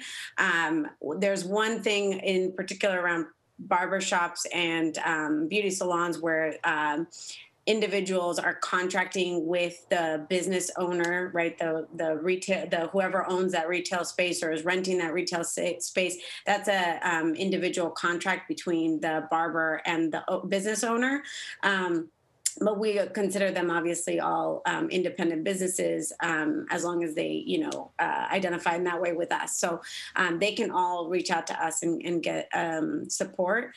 The second piece is, through our small business conference calls we have and reopening webinars and workshops, we have engaged barbers, hairstylists, et cetera, throughout the reopening process to just kind of give clarity and answer questions. And again, right now we have like 5 different platforms where people can just join in at their convenience and get support and get their questions answered. Our virtual office hours, our reopening office hours, MWBE office hours, our Tuesday calls, as well as via email. So I encourage you, to connect those businesses directly with our team, and we will do everything that we can to support them, whatever the individual issue is. Thank you. Do I have time for one more question, Councilor Bach? Yeah. So I'm encouraged by all of these great responses. As we start thinking about reopening and all things that deal with going back to quote unquote normal, I'm curious, what are some of the greatest challenges that you are foreseeing, and what are some of the things, not just the challenges, but where you see the opportunities for the next set of supports that some of these businesses are going to need aside from capital and financial? Have you been able to think about what are some of the other areas of concern that we can get ahead of? Yeah, I mean, I think the council has done a great job of bringing some of these things to light, like commercial vacancies and displacement, things that we're excited to tackle in the next coming year and figure out creative solutions around some of that stuff. I'm also really encouraged by our focus on helping businesses grow and not just survival during the pandemic, but how do we continue to enhance business growth. A big chunk of that right now is our workshop series. We've been hosting almost weekly workshops, if not 2 times a week, on different elements about business structure that are absolutely free and open to all businesses to participate in. Those are part of our Economic Development Center that are run through the small business team. And I'm really encouraged to see the number of people turning out for those. That builds connections with us and relationships. It helps us support businesses in the long term. And we've seen a lot of business owners and entrepreneurs come back to those workshops, to every single one. So we'll be continuing to see that, and we'll be continuing to put on these workshops and trainings in the next fiscal year as well, because those are part of like what we do anyway. And I think virtually doing some of those workshops, I think, has actually helped increase attendance and connection. So we'll continue to do that. Thank you. And I did say was one more question that I just thought of, and this will go to Alexandra and Midori, maybe perhaps. I'm curious, there's been some studies about women who have left the workforce, and I'm just curious what efforts and what are you hearing in terms of how we can support the high rate of women who have left the workforce due to COVID, and what are we doing to help bring them back in? Yeah, that's a really great question. I was as Natalia was speaking, the light bulb in the back of my head, but great that you asked that. Definitely flexibility in the workplace. It's one of the main things that we have to think about when we go back and think about what it will look like to go back to some type of normal. And also assuring that when women do get back in the workplace, that we have flexibility when it comes to childcare, and providing and finding innovative time when it comes not just the 9 to 5, but also being able to assure that we are focusing on those non-standard hours childcare providers. Not everyone is lucky enough, privileged enough to have a 9 to 5 job. We're talking about the overnights, the after hours. That's something that we need to sit down and think about more. And one of a great example that we're focused on that is our collaboration with Community Labor United, which as of right now, there's currently doing some research and a pilot program testing what it looks like to run non-standard hours childcare. And that's something that it's definitely that as we think about reopening and as we also think about what it looks like to go back to the workplace, is very important for us to focus on and also take a moment and sit back and look at the importance of this flexibility and the importance to push more employers to think about finding all these resources to help women come back into the workplace. Thank you. And I see the gavel and I don't have any further questions. Thank you so much for all your hard work. It's appreciated. Thank you. Great. Thanks so much, Councillor Mejia. Councillor Braden, then Councillor Campbell, then Councillor Edwards. Councillor Braden. Thank you, Madam Chair. Thank you for accommodating my jumping in and out here. And I'm sure I've missed some very important comments. So please forgive my redundancy if I'm asking questions that have already been asked. The childcare sector, so the family childcare providers are an essential piece of our infrastructure. And I just want to know how aggressive are we being in trying to grow and support that sector? I know my own local experience here is that many of our family childcare providers decided during COVID to give up and maybe not come back. So that's an important piece of concern. I'm delighted to hear you're doing workshops in terms of workshops for providers in terms of skill building. Are there workshops for people who are just maybe prospectively investigating the possibility of setting up a childcare and all the nuts and bolts of how to do it and in terms of regulatory compliance, etc. And that question might already have been answered. Then in terms of tracking development, I'm really concerned about development-driven displacement of small businesses, especially in the creative sector, but notwithstanding other small businesses that we're seeing a huge loss of formerly light industrial space that was ideal for artists and performance-related businesses and creative film and video work. So are we tracking displacement of those businesses? I'm thinking about Alston Brighton, but I'm also thinking about East Boston, other neighborhoods that have an intense level of redevelopment. And also in terms of, do we track landlords who are bad actors in terms of how they treat their small business, like aggressive increases in rent, not maintaining buildings, pretty hostile leasing tactics. Do we track those landlords, and have we any recourse to try and bring them back into line? And then we used to have, under the Menino administration, we had a back streets program that's similar to Main Streets that focused on trying to provide space and support our small industries, small light industry and small businesses that work in auto repair and etc. Are we tracking the loss of those businesses as well? And then also the capacity to be able to stand up and support cooperative kitchen spaces and other small startups like that. So that's a whole bundle of questions that have been accumulating. So thank you. Thank you, Councillor Breeden.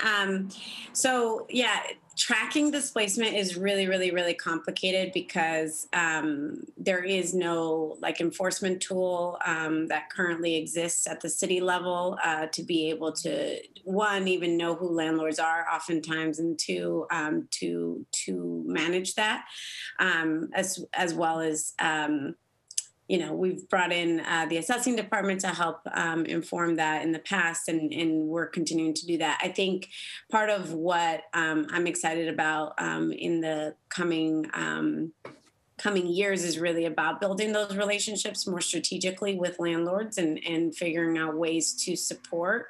I think the other piece is we have been in conversations around kind of new developments and ensuring that there is retail on the store on the ground level, and how the city can help businesses access those spaces, not necessarily in the displacement side, obviously, but this is more in the new space and preventing those spaces from sitting vacantly, or bringing in outside businesses.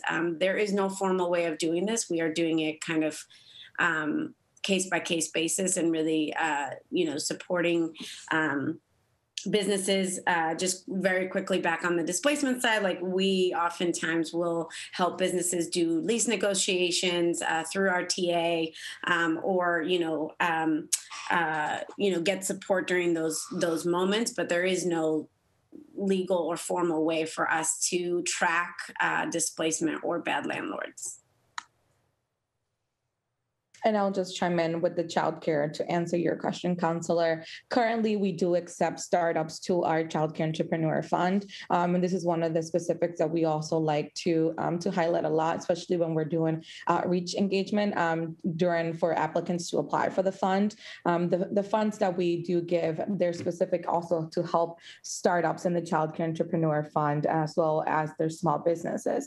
And this is why it's so important for us to be able to have our new childcare program manager, because it will also let us better guide startups in the city of Boston and those who do reach out when it comes to guidance and more information as to how to start a childcare in the city of Boston. This is a great opportunity, is why I mentioned again the word collaboration and the possibility even looking to collaborate even more when it comes to what it will look like for us to be able to help when it comes to referring and when it comes to engaging specifically to licensors. As unfortunately, EEC is a specific licensor for childcare providers, but definitely the Office of Women's Advancement stands as a huge support system. I wanted to answer a question on the backstreets. So glad you brought it up. So we do have a staff person in our team who's the director of manufacturing in industrial. So he is the original Backstreets manager from 20, 30 years ago. And I know back then there were more team members on that. So we are keeping a close eyes on this industry, right? As a lot of these, what we're seeing is a lot of these industry is shifting towards more advanced manufacturing, right? From more the traditional brick and mortar. So we are in constant communication with our businesses in Reedville, in Hyde Park, as well as the New Market area, right? We're seeing a lot more breweries pop up. We're seeing a lot more of the startup in the green and blue tech economy convert themselves, right, to build a blue bike, a bike that's does fancy things and all kinds of things. So certainly this is something that we've been keeping an eye on, and we've been working very closely with their state department as well, because that's one of their key sectors that they're focused on, in addition to IT and health sector. So to make sure that we can refer folks to resources and guidance as needed. Thank you. Just as a follow-up for the reference to EEC, I just heard from a family childcare provider yesterday that the federal government is making a grant to family childcare providers, and it's been administered through the EEC at the state level. But they're being asked to fill out extensive forms. And if the money is not claimed, and there's a short timeline, if the money's not claimed, that money will stay with the EEC. And I think our providers are rather indignant that, first of all, if they're registered childcare providers in Massachusetts, that they should be able to get that money without having to go fill out 4 pages of a form. And also there was a question raised about accessibility in terms of language access. So my concern is that because there's a certain administrative and bureaucratic barrier here, that the monies that were granted by the federal government to support our childcare providers will not actually get to the childcare providers because they have to jump through these hoops. So anything you can do to expedite that process or smooth it out would be really helpful. And again, this is only anecdotal report from one childcare provider, but I'm sure it applies to many. Thank you. I wish we were able to be able to speed up the process and help when it comes to EEC, but just to speak on behalf of MOA and the city, every time we have an application, every time we do a grant, we assure that it's translated among our top 10 languages in the city of Boston. We take that in consideration very thoroughly, and it's very important to us to assure that we are looking at equity and diversity at all forms when it comes to applicants and when it comes to any program and for providers. We do understand that it is very important to assure that our materials are written, our specific reading level, that there enough information is written, and it's not something so excessive that providers will look at and not want to fill out. So this is something that's very, very important to us. As for me, English language learner, I make sure that everything we do is looked at with a way that someone who doesn't understand English as a first language, that I can look at the piece of paper and say, oh, I understand what I'm reading. So this is definitely. I think it was not a criticism of your great work in the city. I think it's a level of frustration with the EEC that they put this bureaucratic hurdle that I know there will be childcare providers will not get the money that is being granted to them by the federal government because of this hurdle. And I know I'm just letting off some steam here. Thank you. Yes, Councillor Braden, thanks so much. We're going to go next to Councillor Campbell and then Councillor Edwards. Councillor Campbell. Thank you, and thank you, everyone for the hard work you're doing and the incredible work you're doing in the midst of COVID. It's not easy, so thank you. And you guys are doing the hard work. So I just have a few questions. Many of them were already answered because they were asked by previous colleagues. The first is, as we talk about getting people back to work, there's been a lot of conversations on workforce development programming, training programming. Does the city currently offer any type of workforce development programming that is stipend, or has the city explored that? Because that's been coming up quite a bit as a great tool to be able to get people new skills and to get them into the careers they want. So that's my first question. And then my second question is, do we know how many women have successfully increased their wages after taking the workshops in 2018, 2019, and 2020? I'll start with those, and then I have just a couple more. Yeah, so I can take the workforce development question. Thank you, Midori. So we have our Office of Workforce Development that funds over 100 nonprofit organizations, workforce development providers each year using our federal, state, city dollars. And so this notion of using stipend, they've done it certainly through their grant making process, specifically for people with CORI, right? People who are re-entering the society. That's one of the tools that's been known to work, is that let's get them some stipends, right? Get their feet on the ground, get them some work experience before then they go into a workforce fully. We've also used it with other, population, like the immigrant population, single mothers. And, so we leave it up to the workforce development providers because they are really the expertise on the populations they serve. And we also run Youth Options Unlimited program through the Office of Workforce Development, and they work primarily with young adults who are gang involved or have CORI. So they're programming specifically stipended workforce development program for that population.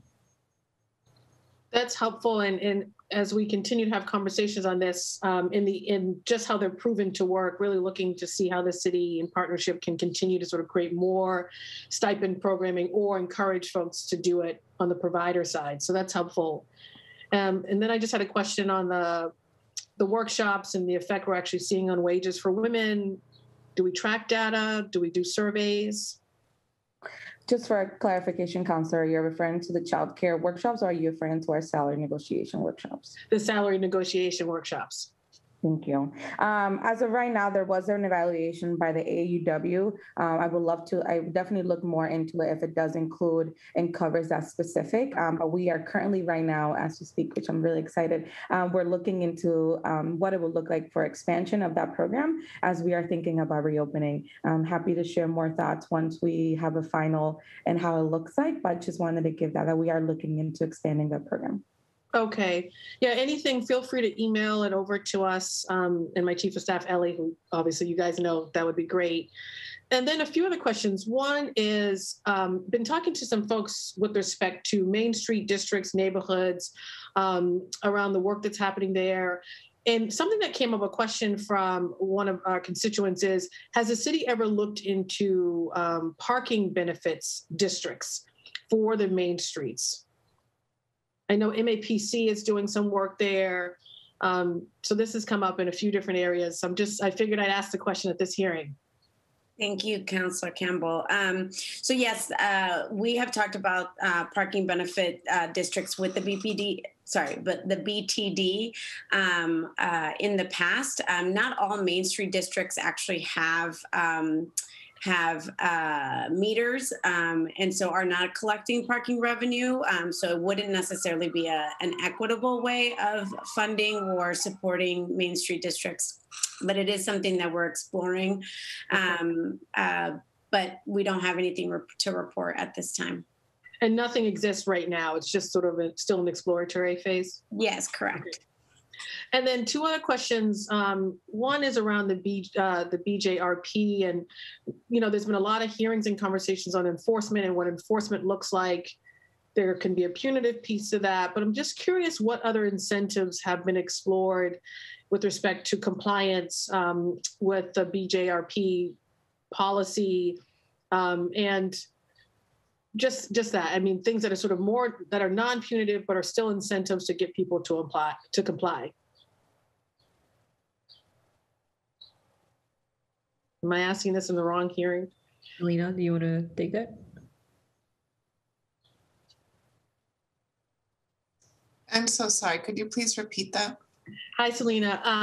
I was asking, obviously, there's been a lot of conversation around enforcement with respect to the job and residency policy, punitive sometimes in nature. Just curious if there have been other non-punitive incentives that have been explored to get folks to comply with that policy.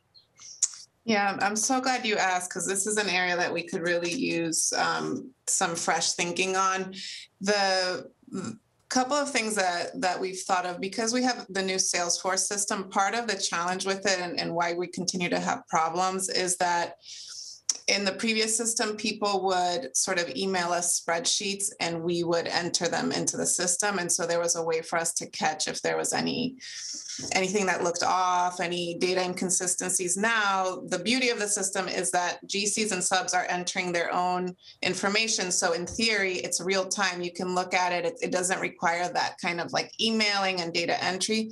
But what happens is that if there's errors, it's really hard to catch until you start seeing things that don't really line up or formulas that come back with an E. And so one of the things that our deputy director and our new Salesforce administrator are going to establish are office hours for Salesforce support, so that subcontractors, it's just very decentralized. So even if you go through the GC, it's like subs are entering their own data. Not every sub is mobilized every single day. So it's just really hard to kind of catch people to kind of have any kind of formal engagement. And so we're going to start offering office hours so people can just drop in.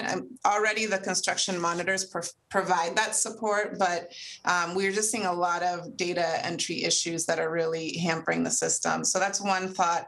The other thought that I've been kicking around, and I just share it with you because I know you all are such good thought partners, but it's not baked. It's not even in the bowl yet, but ways to highlight people that are doing really well under BRJP, GCs and subs that are really committing and delivering on the goals, highlighting best practices that they've had. And so I think that that would be really helpful, both just to put that out there, but also I think for our city buyers to know.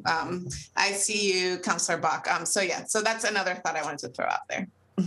That's helpful, and we'll stay in touch on that for sure, because I've been thinking about that quite a bit. It's just how do you, it doesn't have to be monetary, right? It could be a branding sticker from the city or something that, really celebrates those folks who are doing great, not just with that policy, but other businesses who are really doing their part. And my last question, I saw the gavel and I'm ignoring it. Councilor Bach, you gotta love us. This is my last question, and it really is a broad question, which are just what are some of the greatest challenges that our small businesses are facing that, frankly, we are not able to address or not in a position to address? I often think we put a lot on all of your departments to do a lot, but sometimes someone else needs to step up. So I'm just curious from just a high level, what some of the challenges are that we as a city are just unable to address. That's my last question. Thank you, Councilor Bach. It's a great last question. I will just start off by saying that commercial rents, commercial affordability, commercial vacancies, commercial, displacement. These are all things that happen in a private contract off the radar. And while we are working on figuring out how the city can play a more vital role, it is something that inadvertently does not necessarily belong in our threshold, or do we have any type of enforcement power there? I think additionally, probably a little bit more abstract is a lot of the businesses that are struggling right now really depend on tourism and depend on bodies. They need people, especially our downtown businesses that have been more impacted than even our neighborhood businesses. And these are things that I think with Be Local and all inclusive and just in general vaccination rates and, the world seemingly will be opening up. I think these are things that the city can play a role in, but we don't control. And really, I think survival of a business is revenue. They need to have people buying the thing that they're selling. And part of that is, we're working on how to help them, go on the digital space, or, go online, or even think about succession planning and, things that could help small business owners really succeed. But just remember, every single business owner has a unique story, unique needs, and there isn't, unfortunately, a silver bullet that can support all small businesses. And so that's why our team's work is like very, intentional, and it's one-on-one work that doesn't oftentimes give a lot of space for helping hundreds of businesses at a time, aside from, these grant programs. So I think continuing to support them in the ways that we do, and expanding capacity for my team is always a way that we can help. But some of these things are outside of our control, and not sure, what the city could actually do to improve some of these things that we aren't already doing. Thank you. And go ahead. I'll let you finish, and then I'm done talking. Thank you. I said I see the gavel, but I'm going to just go in really, really quick. And just to make emphasis one more time on the point we made earlier about work flexibility, and when it comes to affordable childcare, we need to make sure that outside in the industries and other organizations and other employers are also looking at the fact, how can we bring back women into the workforce, and how can we continue to do this with being and having that flexibility. Childcare impacts all of our capacity, and we need to look at that as a priority into how we incorporate that when it comes to the workforce. Thank you, ladies. Thank you. Thank you. Thank you, Councillor Campbell. I feel, yes, the gavel's effectiveness seems to be breaking down today. Councillor Edwards, you have the floor.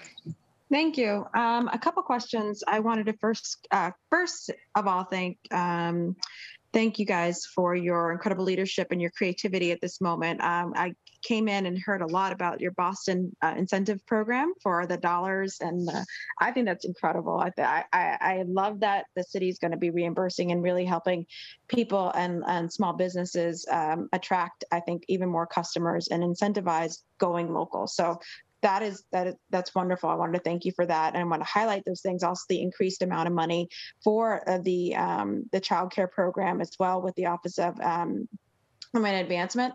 So I wanted to highlight those good things. I think that's creativity. I look forward to cooperatives being more childcare cooperatives being part of that conversation.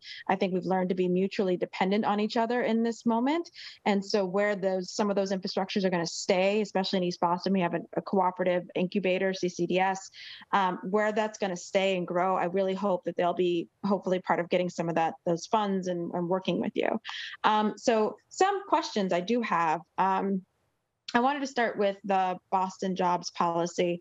In the last hearing we had on that, we have our biannual hearing, and then I had a follow-up conversation with the coalition.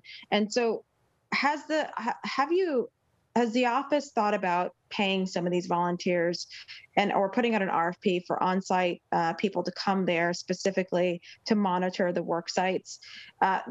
Because work sites aren't just all 9 to 5, and they aren't all like for the entire duration of the project. It's sometimes 24 hours, sometimes they're out, they move a crew in, they move, and so on and so forth. Have you thought about a true partnership at the level of to make sure that a lot of those folks are being held accountable? I know Salesforce is in the pipeline and still working on, but there's nothing like people just showing up to see who's there. So that's one thing. And I would be a huge proponent of that, actually. I think there are a lot of people putting in free labor, trying to make sure the law that the city has is actually working. I also wanted to follow up on High Roads Kitchens and to see if that program is going to be enhanced and in what way, shape, or form. Because there's one thing to be supporting restaurants and local businesses. It's another to be supporting them to come back better, stronger, and with higher wages.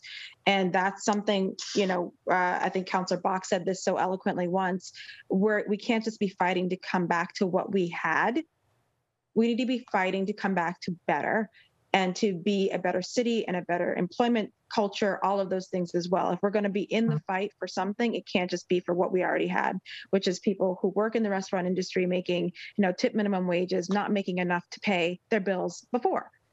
So there's High Roads Kitchen, there's paying on-site monitors.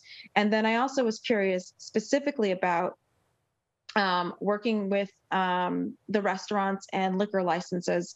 We had put that on the table before about potentially buying some of those licenses back to help infuse restaurants with some money, or at least trying to work with them and seeing if there's a way to infuse them with lump sums based off of some of the assets that they have. That includes space. So I'll start with those three things. Happy to go first on the High Road Kitchens grant program. So yes, I think there's appetite to continue it on in some way. Obviously, firsthand and really well that part of the process after the grant was distributed was to keep them connected with High Road Kitchens and the One Fair Wage folks so that they could continue that on. So I think I don't have immediate next steps, but I do think that there is appetite for that because we want to make sure restaurants can continue on. Part of it might be, continuing to help them with funding, but there may be other ways in which we can support. But at this time, I don't have anything to report. I'm happy to hear just the commitment, and I look for maybe we can set that meeting up then. Absolutely. Okay. Thank you. Yeah, thank you, Councilor Edwards, for your commitment to our city's workers. I think that we're open to looking at different models for monitoring. We did add 2 additional monitors, which means that each monitor will have less of a workload. The other is that our monitors haven't been able to be on site due to COVID restrictions for a lot of this past fiscal year. And so I think that we're now returning, we're not going to be resuming the in-person site visits. I think it's an issue. If you were to ask me, I think that the key issue with achieving the goals is the pipeline, and that a lot of the unions can't provide the resident workers, people of color and women. We just had a BEC meeting yesterday. There was all machine operators were mobilized on site. The numbers were terrible. So we can monitor that, right? But it's not, people are reporting, so they're in compliance. They're sending us the reports on time, and the numbers are not good. And I think that in-person monitoring helps with, for example, seeing subs that we're not getting timesheets for, or seeing if the residency numbers actually line up with what's being reporting. But in terms of moving the numbers, I don't know how much. We know they're not there, right? And so seeing it in person or seeing it in the reports, I think that I'd be interested in really looking at those pipeline questions and how we can really, because it's really frustrating when people that are doing great, they're reporting on time, they're verifying their workers, they're complying. So it actually did come up yesterday at the BEC that we might need to revisit. It came up from the chairman and some of the commissioners that it might be worth looking at the policy itself, because we can be doing everything right and the numbers are still what they are. We and the GCs, right, can be following it to the letter of the law and still have really poor numbers. Right. And so I think that that's where the frustration comes for. Well, one, I still think it's an opportunity for community partnership and considering working with and community organizers and putting out a small RFP to monitor either in district or around the city on certain projects, I think is actually still a bridge to be built. And then also a reward for the amount of work that they did. That their coalition is the reason why we have a Boston residents jobs policy. It's their work that put it in there, and they're trying to enforce it basically as a labor of love and commitment. So I still think there should be a commitment from the city to work with them and possibly consider an RFP put out there. 2, when you say the numbers are horrible, and when we admit that we're not where we are supposed to be, that's where I think a lot of people get frustrated. Then why are we still allowing these projects to go forward? Why are we not enforcing it? Why are we just saying, well, it's horrible and that's it? That's where I think a lot of people get angry. So what's the point in the law if we're going to all admit it's not working? And we can look at the pipeline, I know Travis has some different ideas about other pipelines and other places to go that might not be union, but I mean, I do know the statistics are pretty clear. Unions still have more diversity than most non-union shops, right? I think it's the MBE shops that actually have the diversity if they're not union. But we're still in an issue about, yes, pipeline, but the city can only do so much so far down. If the law is the law of the city, enforce it. But we are enforcing the law, which is that people have to submit report. Like the law doesn't provide for, because we can't, it's a similar situation to the disparity study where we can't prove that there are resident workers that have the right licenses available for that project at that time. So we can't sanction based on not meeting the goal, but we can sanction if they're not reporting, if they're not verifying their residence, if they're not attending pre-construction meeting, so, and that ordinance was developed through the leadership of Chuck Turner and community activists. So I think that I would love to really sit down with you and some of the closer advocates, because I know we don't have the time here to discuss it, but we really would love to revisit, because the goal is to get resident people of color and women on there, and the tools we have don't give us the ability to enforce that. Right. So maybe what I'm saying is maybe then we need to change the law so that it is a goal-oriented enforcement versus the compliance of just simply submitting information.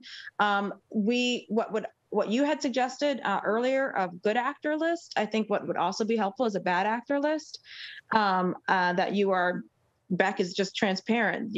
When you say that this particular group or this particular project has failed miserably, I think it should be public acknowledgement too. So who's not doing well? Absolutely. And we can do that with the existing ordinance. So that is something that we're working on. And then I know Councilor Bach, I see the gavel, but you know what? Yeah, man. Anyway, so one of the other concerns I have and have brought up many times, and I'll always bring up, is the communication between your office and workforce development. There's something I cannot abide by, and that is a bad actor that doesn't pay their workers, right? There's one thing, and violating other laws, or we had bad actors who have violated OSHA laws and then still went on, and then we saw recently the deaths of 2 workers. So how are you monitoring that? How are you monitoring the connection of when you violate some major workplace safety issues to the point that people have died on that, or you have wage theft issues and you have not paid workers? How are we monitoring to make sure that those workers, those bad actors, don't come or step foot in the city of Boston again? Is that a priority? Yeah, so the Office of Workforce Development, their main work is to provide grants to workforce development programs to train folks to access some of the jobs that are in Boston. Primarily, these are Boston residents. Majority of people are people of color. They are either being upskilled, right, in the current industry, or are being retrained to go into a different sector. So I know they also have a wage theft division over there, but they work very closely with the Attorney General's office on that matter. We don't have a legal enforcement rights out of that office. So I'm happy to kind of look further into it and get back to you on that. Yeah, I just want to be clear. I'm not asking you to enforce anything. I'm asking you to not contract or give preference to, or to basically hold accountable to people who don't pay people or kill their workers. And I've been asking about this in every single Boston resident job policy hearing we've had, specifically about your relationship and acknowledgement and knowledge of wage theft. And when there are bad actors not paying their workers, why isn't that part of, your analysis, and why isn't that part of your aversion to these companies, calling them out? It bothers me that they can continue to make money in Boston, and one department knows how they didn't pay their workers. The other department is just continuing. It was on, let me be very clear, it was on a city project that we had our money, our project, they didn't pay their workers. And there seemed to be no communication and no acknowledgement. They went through the Boston Jobs residency policy. There was nothing. And I bring this up because there still seems to be nothing there. There seems to be no connection, no acknowledgement. No, this won't happen again, or we're going to be monitoring this. Yeah, no, and you're right, there isn't a direct link in terms of us monitoring the wage theft ordinance, but when we did look into it just to see, based on your recommendation, what the mechanisms are, and it seems like the city of Boston does have what the ordinance establishes is that if a company is disbarred, or if they're found guilty of wage theft violations, then the city's barred from contracting with that company. And so I think that's the piece that I'm not sure the mechanism, the communication sort of between, like if it makes sense for it to be BRJP or between workforce development and the city's the city's buyers that are procuring. But I believe like that's the leverage that we have, that there has to be a finding. And so we had asked about specific projects or specific contractors, but there hadn't been a finding, so there wasn't anything that we could do from our vantage point. But I think it's worth, between both this and sort of the bad actors list, I think we should figure out what the mechanism is once we have the information to like get it out to department buyers. And I know that DCAM is also very interested in terms of BRJP noncompliance in seeing those lists as well. So I think we have to establish that mechanism, and happy to be involved in that if it makes sense with wage theft as well. Okay, now I have a gavel and a raised eyebrow from Councillor Bach, so I will move on. Thank you very much, and I will follow up with you on those connections. Thank you so much to all of you for your hard work. I really do appreciate it, and know you are under a lot of pressure to get a lot done. And I do see the positive impacts in my district. So I want you to know it's more good than anything. So thank you so much. Great. Thank you so much, Councillor Edwards. No, and those are important questions. Yeah, I think it feels clear to me that there are certain like bad business practices the city could do more to mark and then say, hey, that's a black mark in our contracting, right? And I think the city has totally legitimate business reasons to say, I mean, obviously we've got the ordinance on wage theft, but even, people who are don't have a proven track record of hiring Boston residents. And so I just think that like we have a basis for saying, hey, that's an issue when we're considering our options in a bid. So so definitely would second Councillor Edwards' concerns. I'm going to ask a few questions and then I'll go back to colleagues for any second rounds. So I guess the first thing I just wanted to get on the Reimagining Main Streets, we had the timeline in your presentation sort of taking us through April 2021, where it's sort of research, engagement, and SWOT analysis. I know you already did the community engagement piece. I saw some of that happen in my district. I think obviously somewhat constrained by the Zoom reality. So I'm just trying to understand, I think Natalia, you threw out the sort of by the fall, but there's a lot of time between April and the fall. So what do you actually think the timeline on that looks like? Thank you. So we found some gaps in community engagement from January to May, as you can imagine. So there is an effort right now around actually doing some canvassing to be able to get more local businesses involved in that process, which is why community engagement will continue. Simultaneously over the summer is the process of pulling together the research, the community engagement feedback, and anything else that might be required in order to make these recommendations to the city. on behalf of the program. We have a tentative October as the fall date, but again, during this time, it will be a series of continued conversations and interviews that, are part of that community engagement, as well as creating that framework for the implementation of a new, a new recommendation that might come from this process.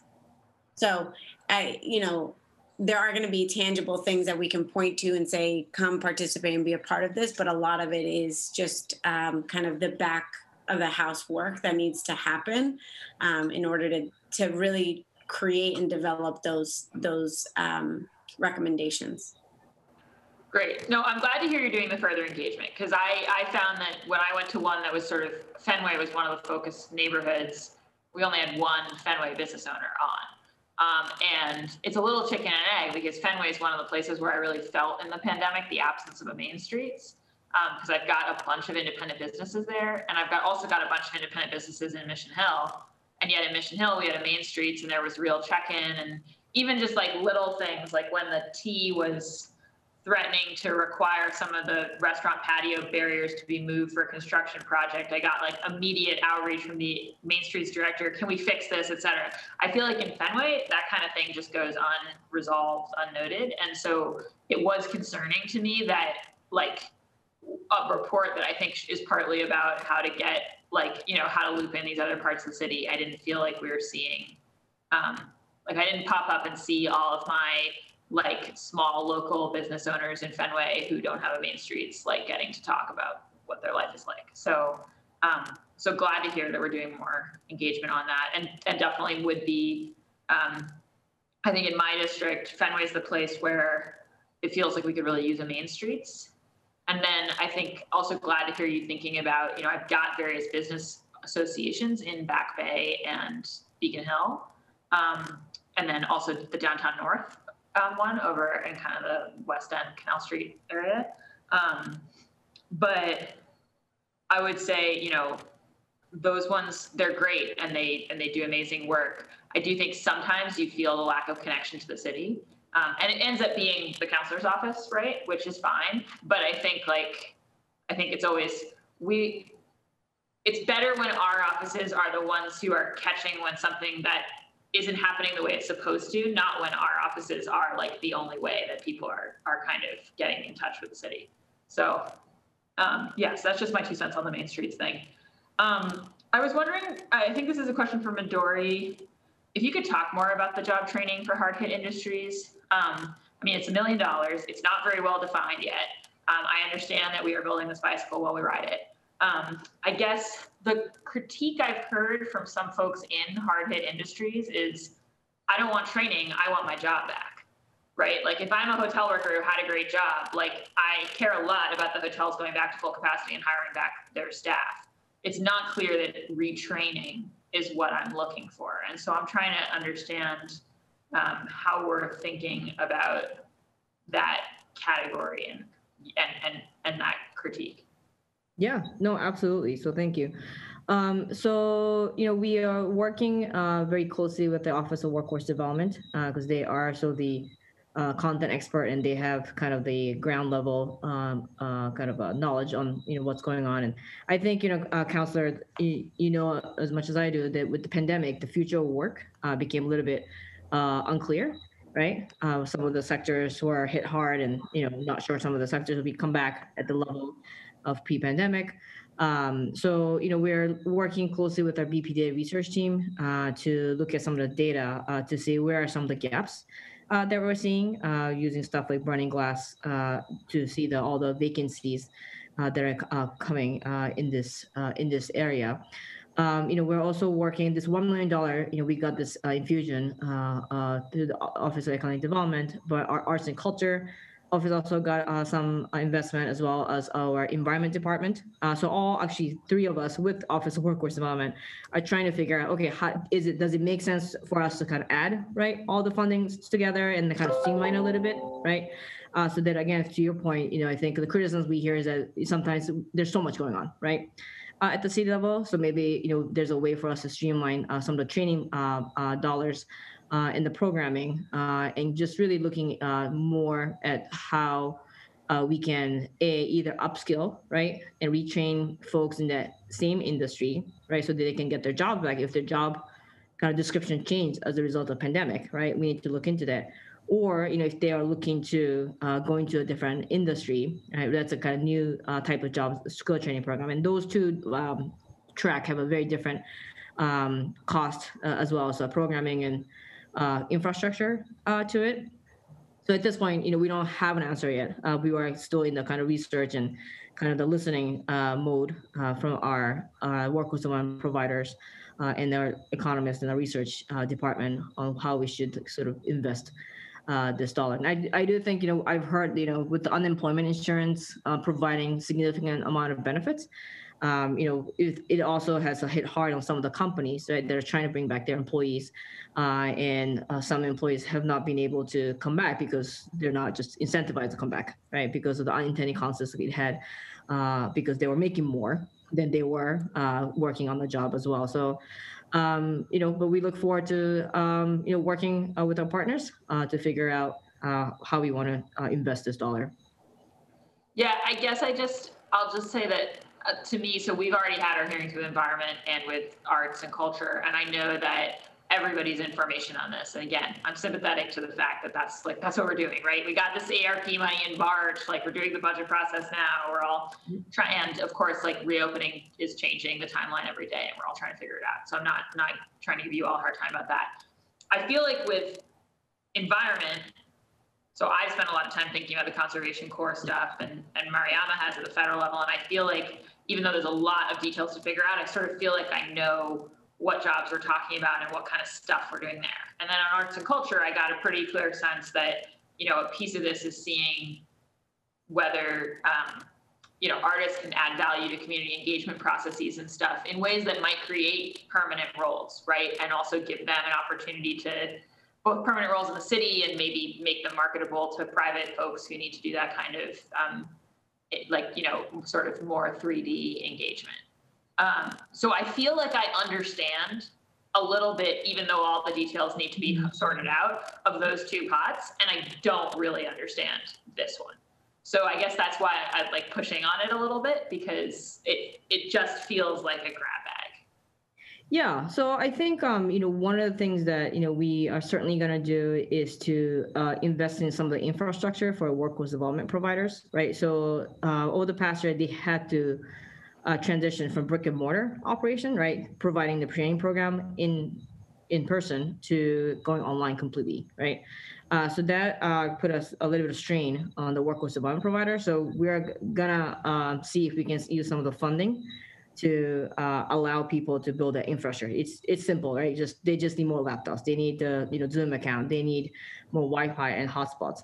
And I think after that, we're looking forward to having more specific, detailed information on what specific industry we want to look at. And I guess arts and culture environment is very targeted, right? Because it's that specific sector. This hard-hit industry, there's so many hard-hit industries. Right, $1 million is just not enough. The average cost for training program is $7,000 per head, right? So you do the math; it just doesn't provide too much. So we're just, I think, being a little bit more thoughtful and strategic before we say we're going to definitely invest in these sectors.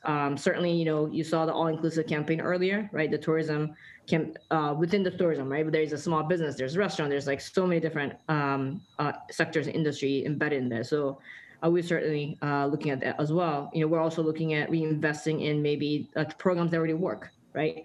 That are done by Workforce Development Office. So, we don't have the very specific answer for you right now, but once we have it, we're happy to share it with you. Yeah, no, I just think that it would be, I think it's, obviously for the council, you want to know what you're authorizing money to do as much as possible prior to June 30th, right?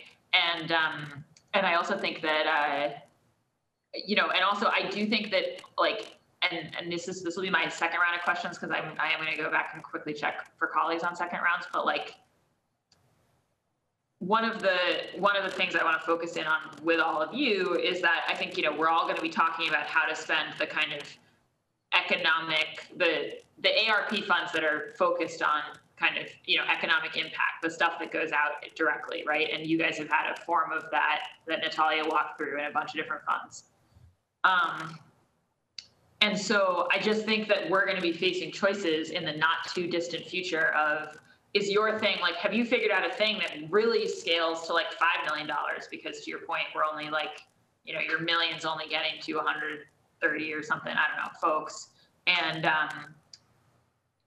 or is it like, no, actually, we're much better off trying to prevent, it's my own timer. We're much better off trying to like give these quick infusions to help certain businesses make the decision not to close, right? Or like to hire back their people or whatever, than we are spending money on retraining. So the reason I'm pushing on it is because there's going to be this like very imminent set of questions about where we're putting a marginal dollar of the economic impact money. And so if $1 million isn't a lot, like, we should scale something up. That's one thing. If it's like, okay, it's good to nibble around the edges, but actually feels like training isn't where the city is going to make the biggest impact, we need to know that too. So that's just kind of how I'm thinking about this. But I have some more questions, but I want to go and check. I think Councillor Braden has second round questions, and then Councillor Edwards, I'll come to you if you've got anything. Councillor Braden. Thank you, and I really do appreciate all the incredible work that you folks are doing. Well, it's life-changing for so many of our residents in Boston. The pipeline, I'm really struggling to understand I think it takes a village to develop this pipeline, interagency cooperation and cooperation with unions and nonprofits in the communities across the city. What is the secret sauce to really ensure that we can develop a robust pipeline, or what is getting in the way of us making that happen? Like, I know our Madison Parks High School has had some challenges, but I do understand they're on an upward trend and things are improving. So what obstacles are we looking at, and how can we get those put aside? And also in terms of we've increased the amount of linkage money, and also a proportion of that will increase the amount of linkage money available for training, workforce development. How are you folks, I know it's not quite your department, but are you working with workforce development to strategize how to get the best bang for our buck out of that extra money? Those are my two questions. Thank you. Yeah, so certainly, go ahead, Selena.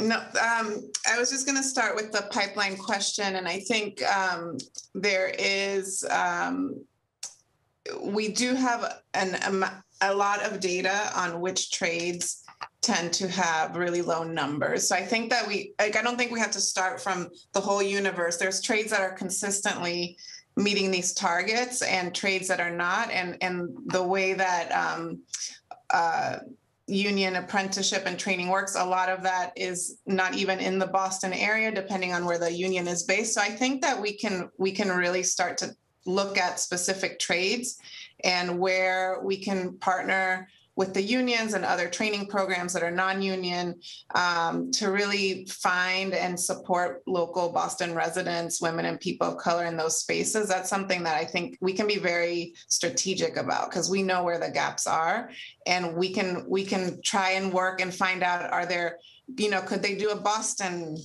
cohort, or because some of these training programs are require a car to get to, so I think that we can really be strategic about that. And I just think we haven't had the ability to do that level of analysis, because that is, with all the staff we have on BRJP, we don't actually have a data analyst to help us, but we do have many decades, and we know of which trades we can really start prioritizing. So that's something that we really want to start working on.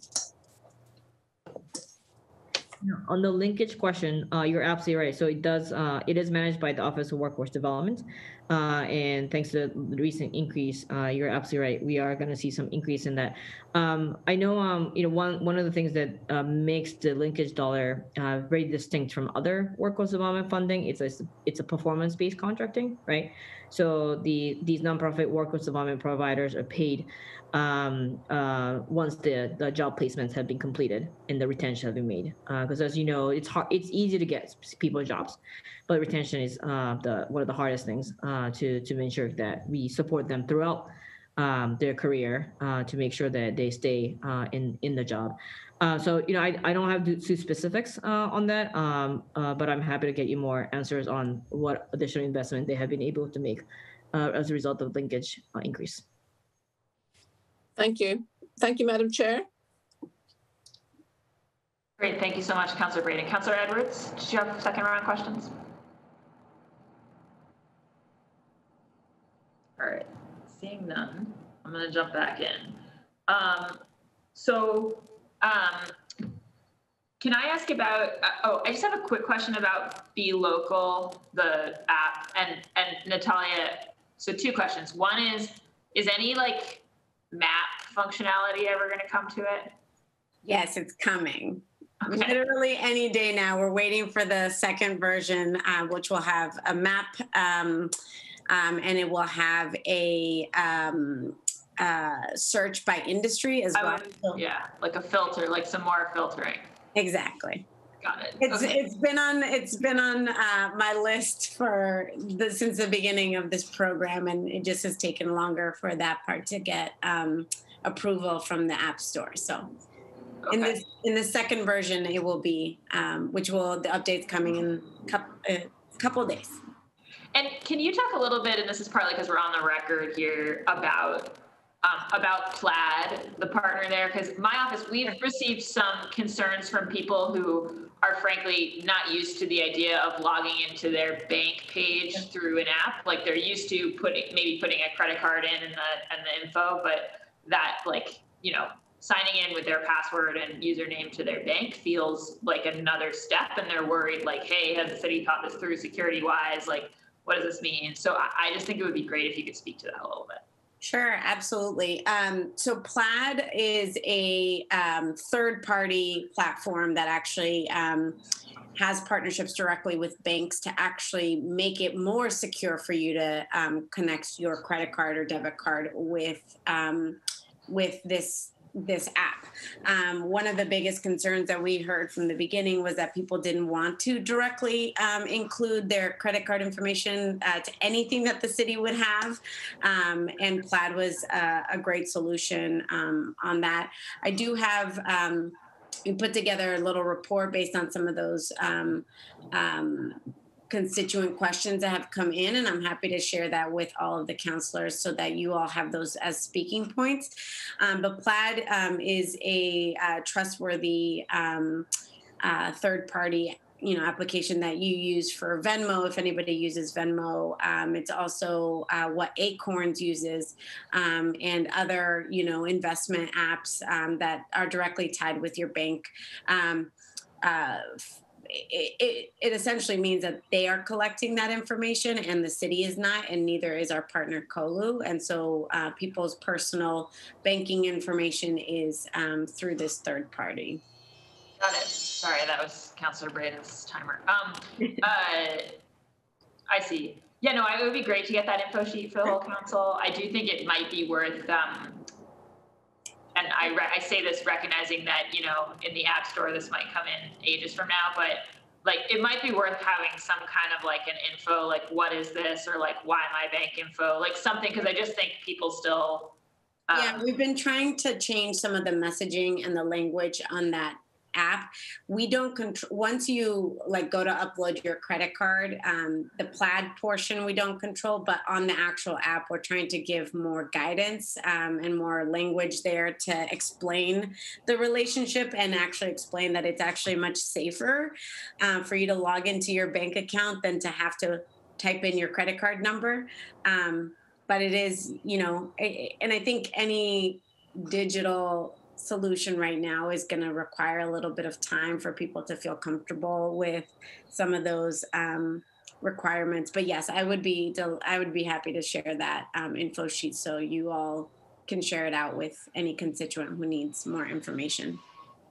Great, thank you. And then on the women's advancement side, so you were saying that, you know, for right now, you got these cohorts of 20, you're hoping to do 5. You say right now when you have a cohort, you have like 5 times the application.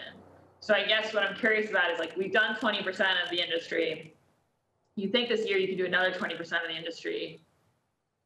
That might be kind of the demand, like that 100 might cover, because if in a cohort of 20, you've got 100 people applying, like, you know, you might cover that. Or do you think like there's further tranches? Like, I guess I'm trying to understand, is this something where we expect that in 3 more years, we could get to literally all of the family childcare providers? Or is there a sort of drop off in engagement and connection to the city in a program like this?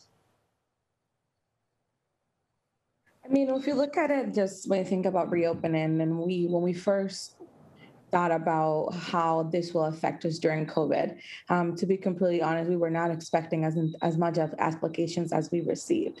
So I can only foresee this number going up, right? And one of the things that I like to highlight is that every time that we have a new application open, we have brand new providers who apply for the grants, which is something that speaks on behalf of the engagement and outreach that we do. And to be completely transparent, it's something that it's definitely something that MOA is very proud of, to see that our applications in our program are getting to new providers each time. Obviously, like I mentioned earlier, the numbers of providers who stayed open during the pandemic are now opening, in which you have a lot that are actually looking into going back into the sector. One of the things that we focus a lot is when we do our informational sessions is that we always try to talk about the importance of what it is to starting a new startup. So we have these numbers right now. This is what we're expecting for FY22. Obviously, numbers can continue increasing as more providers do open childcares in the city of Boston. I think just to expand on what Alex just said, that we do already have folks from the first cohort who have applied again. And I think there would be room, hypothetically, in the future to offer like a 2.0 version of this workshop, because there is only so much information you can get to in 6 workshops, right? So I think there's still like really room for creativity and expansion if we were to reach everybody. But we are, of course, hoping that there will be more startups as we go, right? If we can make it a more hospitable environment for family childcare providers here in the city, so that folks are staying open and new folks are wanting to open these businesses, I think there will be, for a while, plenty of folks who want to engage with us. And I was glad to see that you guys are partnering with UMass around an evaluation, and that you've got the data about, folks feeling enhanced confidence, which is obviously a really, it's an important sort of qualitative factor.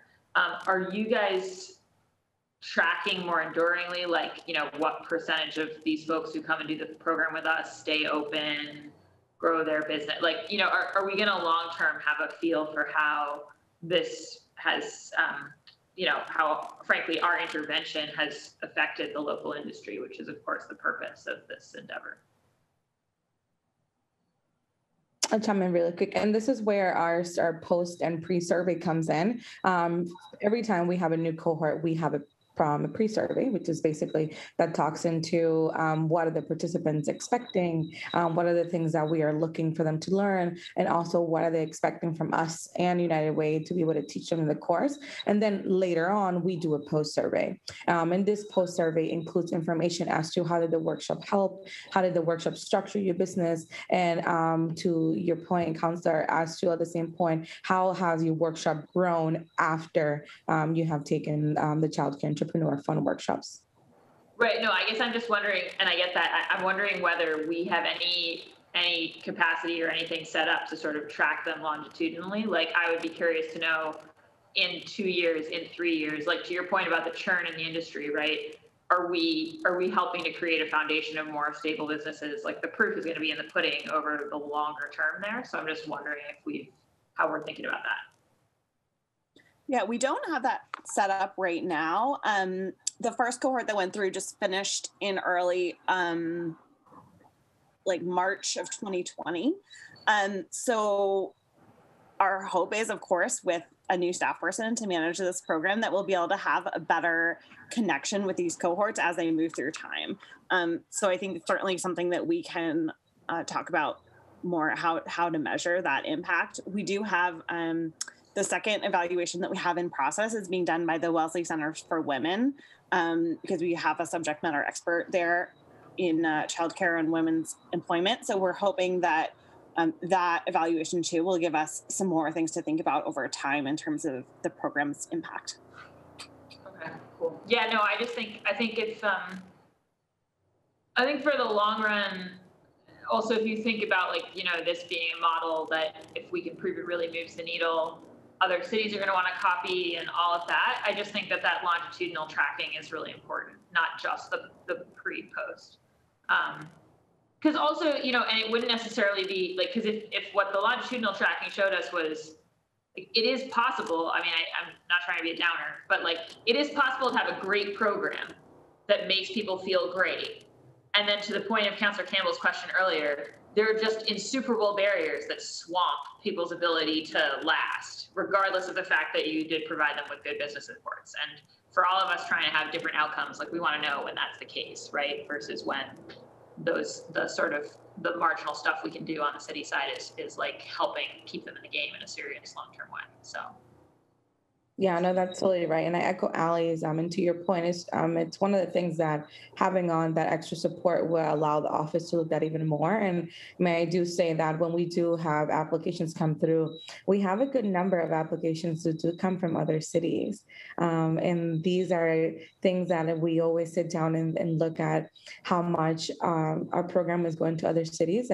We have applicants who apply every time. And unfortunately, we have to deny them due to the fact that they're not City of Boston residents and other businesses is not in the city, but just to see how much more attraction is also getting and gaining from other cities aside from Boston. Great, well, thank you so much. And then Natalia, the bids that we're looking at, where are we looking at those? The business improvement districts? Oh, Midori can speak to that. Oh, sorry. Yeah, we've explored over the past few months on the Back Bay and the New Market as well. So those are two areas that we're looking at. Okay. And are you talking yet to, I mean, is that a conversation that you're having with Back Bay Association, yes, Newbury Street League, et cetera? Okay. It would be good to loop me into that conversation. Absolutely. Midori, I think you mentioned earlier in your conversation with BPDA, I think you mentioned the name of like some source for us of data on vacancies. Yeah, so we are making investment from this fiscal year's budget. So it's not actually for next fiscal year budget with the BPDA research team to look at the business closures and the vacancy data, real live data. Because as Natalia mentioned earlier, we just don't have that hard data available anywhere, right? The best case is a census, which is, it's not live, outdated, exactly. So in order to do that, we need to purchase some data from Google Analytics and some other third party. So that's the investment we're making this year in partnership with the BPDA research team, so we can look at that data and then make some decisions. I have that information that we're all looking to get. Okay, and is that a BPDA FY21 budget thing, or is that a city side? It's our OED budget going into BPDA for them to purchase the data. Got it. And did we was that something we talked about last year, or is that something that's come up in the past? So, when the pandemic started, right, we were all, scrambling to just find this data, and we found out that we just don't have this data, right? And we were trying to see, can we get creative? Like, I know Councilor Buck, we talked about summer jobs last year. Can we get young people to then do like census counts of like all the businesses in the neighborhood and like who's closed, who's not closed? And we just say, we just need to just invest in this for the future. And so we're planning to have that data on an ongoing basis. That's correct. Yep. Yeah. Yeah, I think that's great. Do you know when we're gonna have access to that? Yep, absolutely. We can share that with you. Okay, just because I think I think the next step from that, it's like having that data, and then that helps you make a bunch of strategic decisions. I think that it helps us make strategic decisions about places that are hard hit. It also helps us think about, obviously Councilor Mejia and I have been having a bunch of conversation on the council side about commercial vacancies and tracking. And one of the reasons there is to think about, like, how could you set up programs that sort of proactively incentivize landlords to, fill a long-term vacancy with a local business, maybe at a subsidized rent, especially in this climate, right? And like we're helping to support it or something. But with things like that, you always have to set them up so that that you're not just rewarding activity that was going to happen anyways. Yep. And so the data piece is like really important, but that does feel like a kind of next frontier to me on commercial vacancies.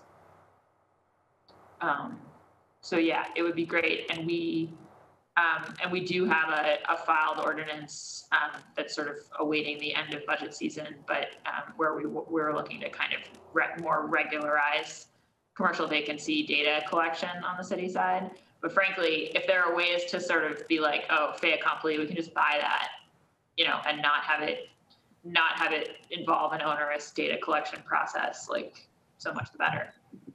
The only thing that I would also add is that this data is also not going to be totally perfect. Again, we will continue to rely on those relationships on the ground, both through kind of my team and the main streets to report on some of those, because again, like a space might have no movement, right? No actions, nothing that we can measure so therefore it may look like it's vacant, but there may still be leases or other legal contracts in place that would tell us that space is not available. So there are complexities there, but yes, we are really excited about this data piece. Great. Well, definitely, yeah, would love to be in the loop on that. And then, Natalia, can you speak a little bit? I swear I'm getting to the end of my questions, but would you speak a little bit about, on the grants program side, I saw that we had the sort of applicants compared with people who got it, recipients and applicants for the Reopen Fund. I had wanted to also have that on the Commercial Rent Relief Fund, and I see we have where the recipients are, but not the applicants. Is that data that you guys have and can provide? Yes, it just takes a really long time. This is all, we don't have yes, we can get that. And we will get that for you. It's just, we do it manually. So it just takes a little bit of time because all of this data is collected through Google Forms and spreadsheets, and we have to pull that information manually. Mm-hmm. I'm sorry. We're happy to do it. I wanted to directly respond to the specifics around the Reopen Fund, commercial rent relief. Happy to get that information to you. Yeah, that would be great. And can you speak a little bit more? I think I said this at a prior hearing, but I do feel like we haven't had the level of conversation with you about these grant funds and sort of like what feels like the learnings about how we would do a next round that we've had with D&D about the rental relief fund over there. And I just feel like, again, we all know that we are about to be putting more money into some kind of small business relief funds. So like, I would love to kind of hear a bit from you and in particular, thinking about, because look, the Small Business Relief Fund, April, May last year, we were all just trying to get money out the door to people. I guess the commercial rent relief in the winter feels like that was at a sort of, we were deeper into the pandemic and developing things with a little bit more time. And so I just wondered if you could talk about what you've learned and what, as we go, what small business and OED for that matter, right, is recommending in terms of like tweaks to our grant process and where to target and all of that? Yeah, great question. There's a lot of learnings. One of the first being shifting from Google Forms into an easier type of platform. So we're working with the Do It team on establishing NAC, which is the same platform that outdoor dining is using, which is really user friendly because users can actually see where their application status is. We spent a lot of time just monitoring emails to be able to respond to constituents who wanted to know where their status was. So there is kind of that forward facing as well as automatic dashboard that comes with that for both aggregate data for us, but also just a forward-facing, public-facing form. So I think like that piece is something that we're looking to enhance and do for the next round or whatever that might look like. I think additionally, making sure that the process of getting a vendor ID is clear for people. We tried to do this through, translation services, making sure people understand the reason why we have to have everybody go through a vendor ID process, and just continuing to educate folks on that. I think it's also a high priority for us to continue to try to engage folks that haven't been engaged. I can't tell you how many times I've had conversations with a business owner about a grant, telling them that they, should apply, giving them all the information. And this is me, right? So not even my team and others. And then they still don't apply. It's one of those things that I just want to. So having continued support from all of the stakeholders on this call to help us spread the word about process and that those applications are open and available once they are open and available. Other learnings include, just hearing back from business owners about what they really need funding for. And I think, what we've seen over time is more unrestricted funding is really important for business owners so that they can do what's best for their business. But, making sure that we're setting the parameters in ways that allow us to monitor and, adhere to compliance around that stuff. But just being more flexible on how they can use those funds, I think has been something we've heard time and time again from business owners. You're muted. Thanks. And this is probably for you and also for Midori. It just,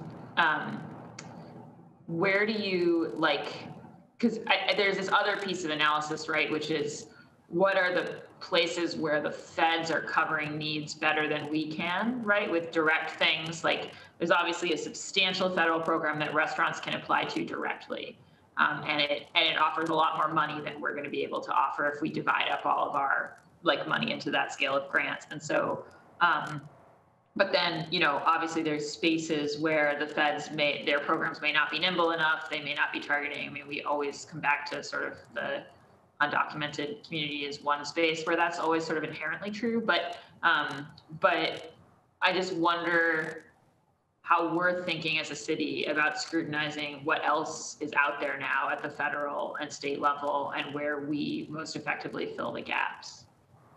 Yeah. So I think part of that is we are using data to inform who we support based on Boston's data, which obviously the federal government is not doing. Just a quick note on the restaurant relief fund from the federal government. It's been out for not even 3 weeks and it's almost out of funding already. So there will be continued needs that might overlap.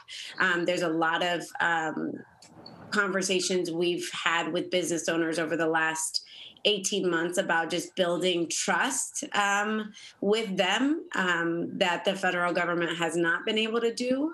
So even if the federal government may be issuing grants directly, there's still a lot of hesitation from business owners, especially those that you just mentioned, to go through the federal government for any type of relief.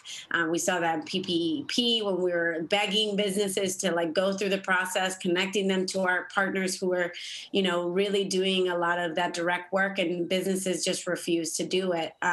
So much so that I think, they were willing to close their business before going that route. So I think it will require a balance. We want to make sure that we're targeting the folks in Boston who need funding the most and in what ways they need funding the most. But I think also just, continuing to bring the SBA and our partners at the state to our, small business calls and having a point of reference for business owners who have questions, I think is helping to bridge some of those gaps and some of that lack of understanding.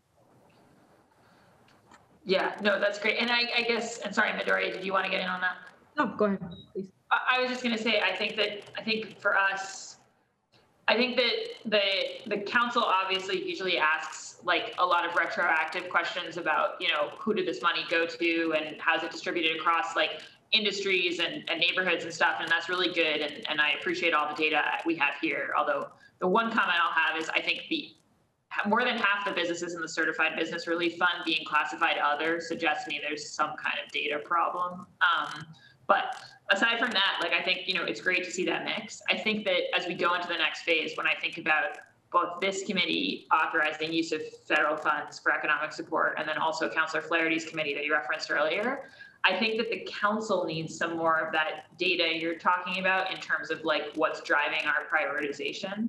Right, which is not about did we send it to a mix of industries and a mix of neighborhoods. It's about did we meet the need, right?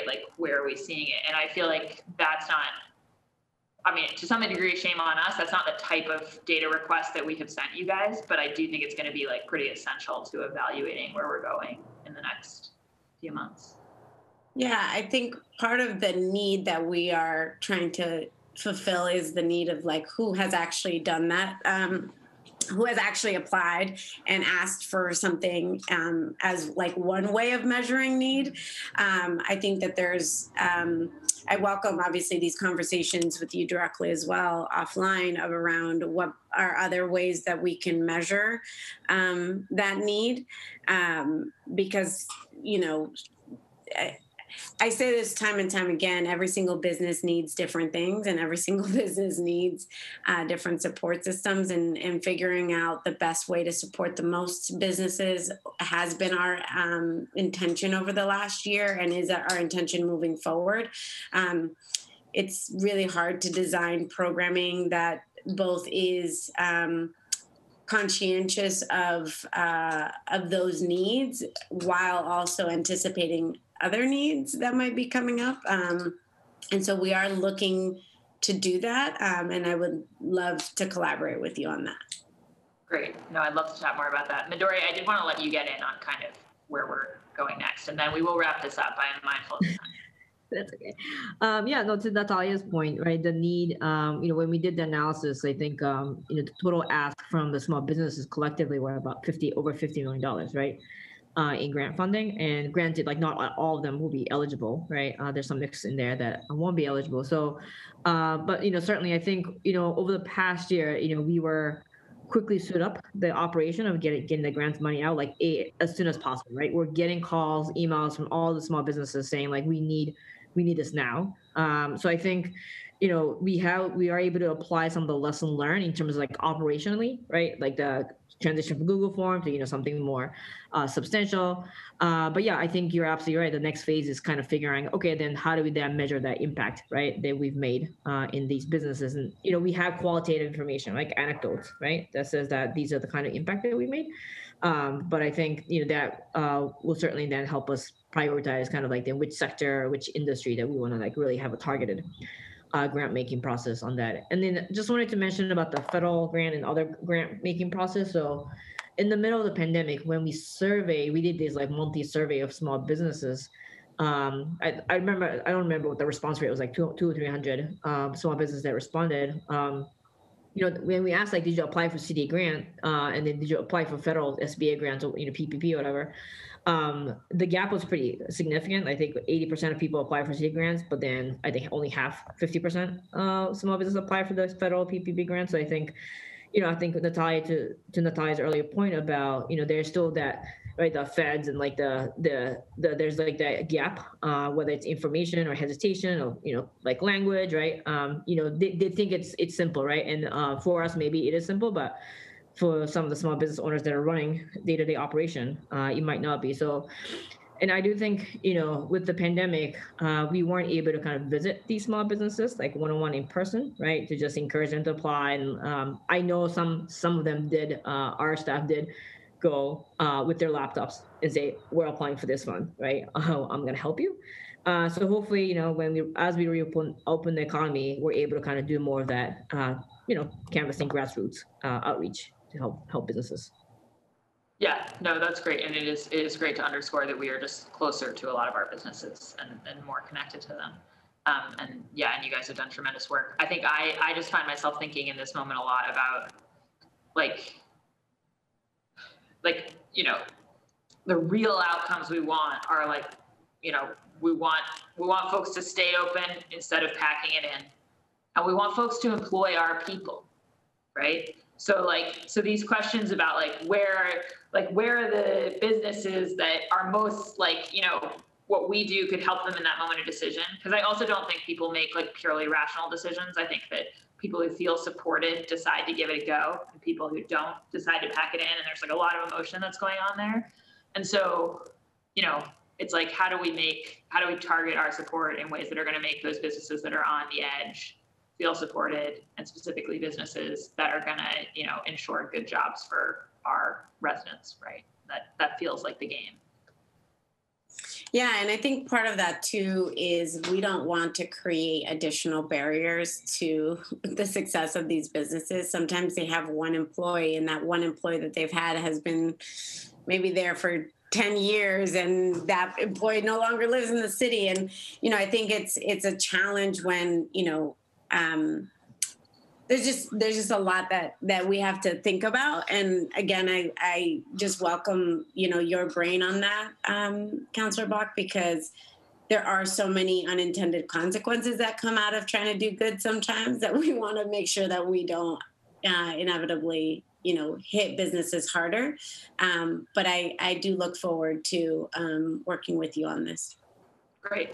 No, look forward to working with you all. And yes, we're always worried about our unintended consequences, but there's no question that, both these departments have had tremendous positive intended consequences on the collective economic well-being of the city in the last year. So I'll add my thanks to all the other counselors, and also my thanks for sitting through the 3-hour hearing. I do appreciate it. And I'm sure we'll be continuing conversations both on and offline about all the grants and everything. But for now, seeing as I have no public comment, this hearing of the Boston City Council's Ways and Means Committee is adjourned. Thank you all. Thank you.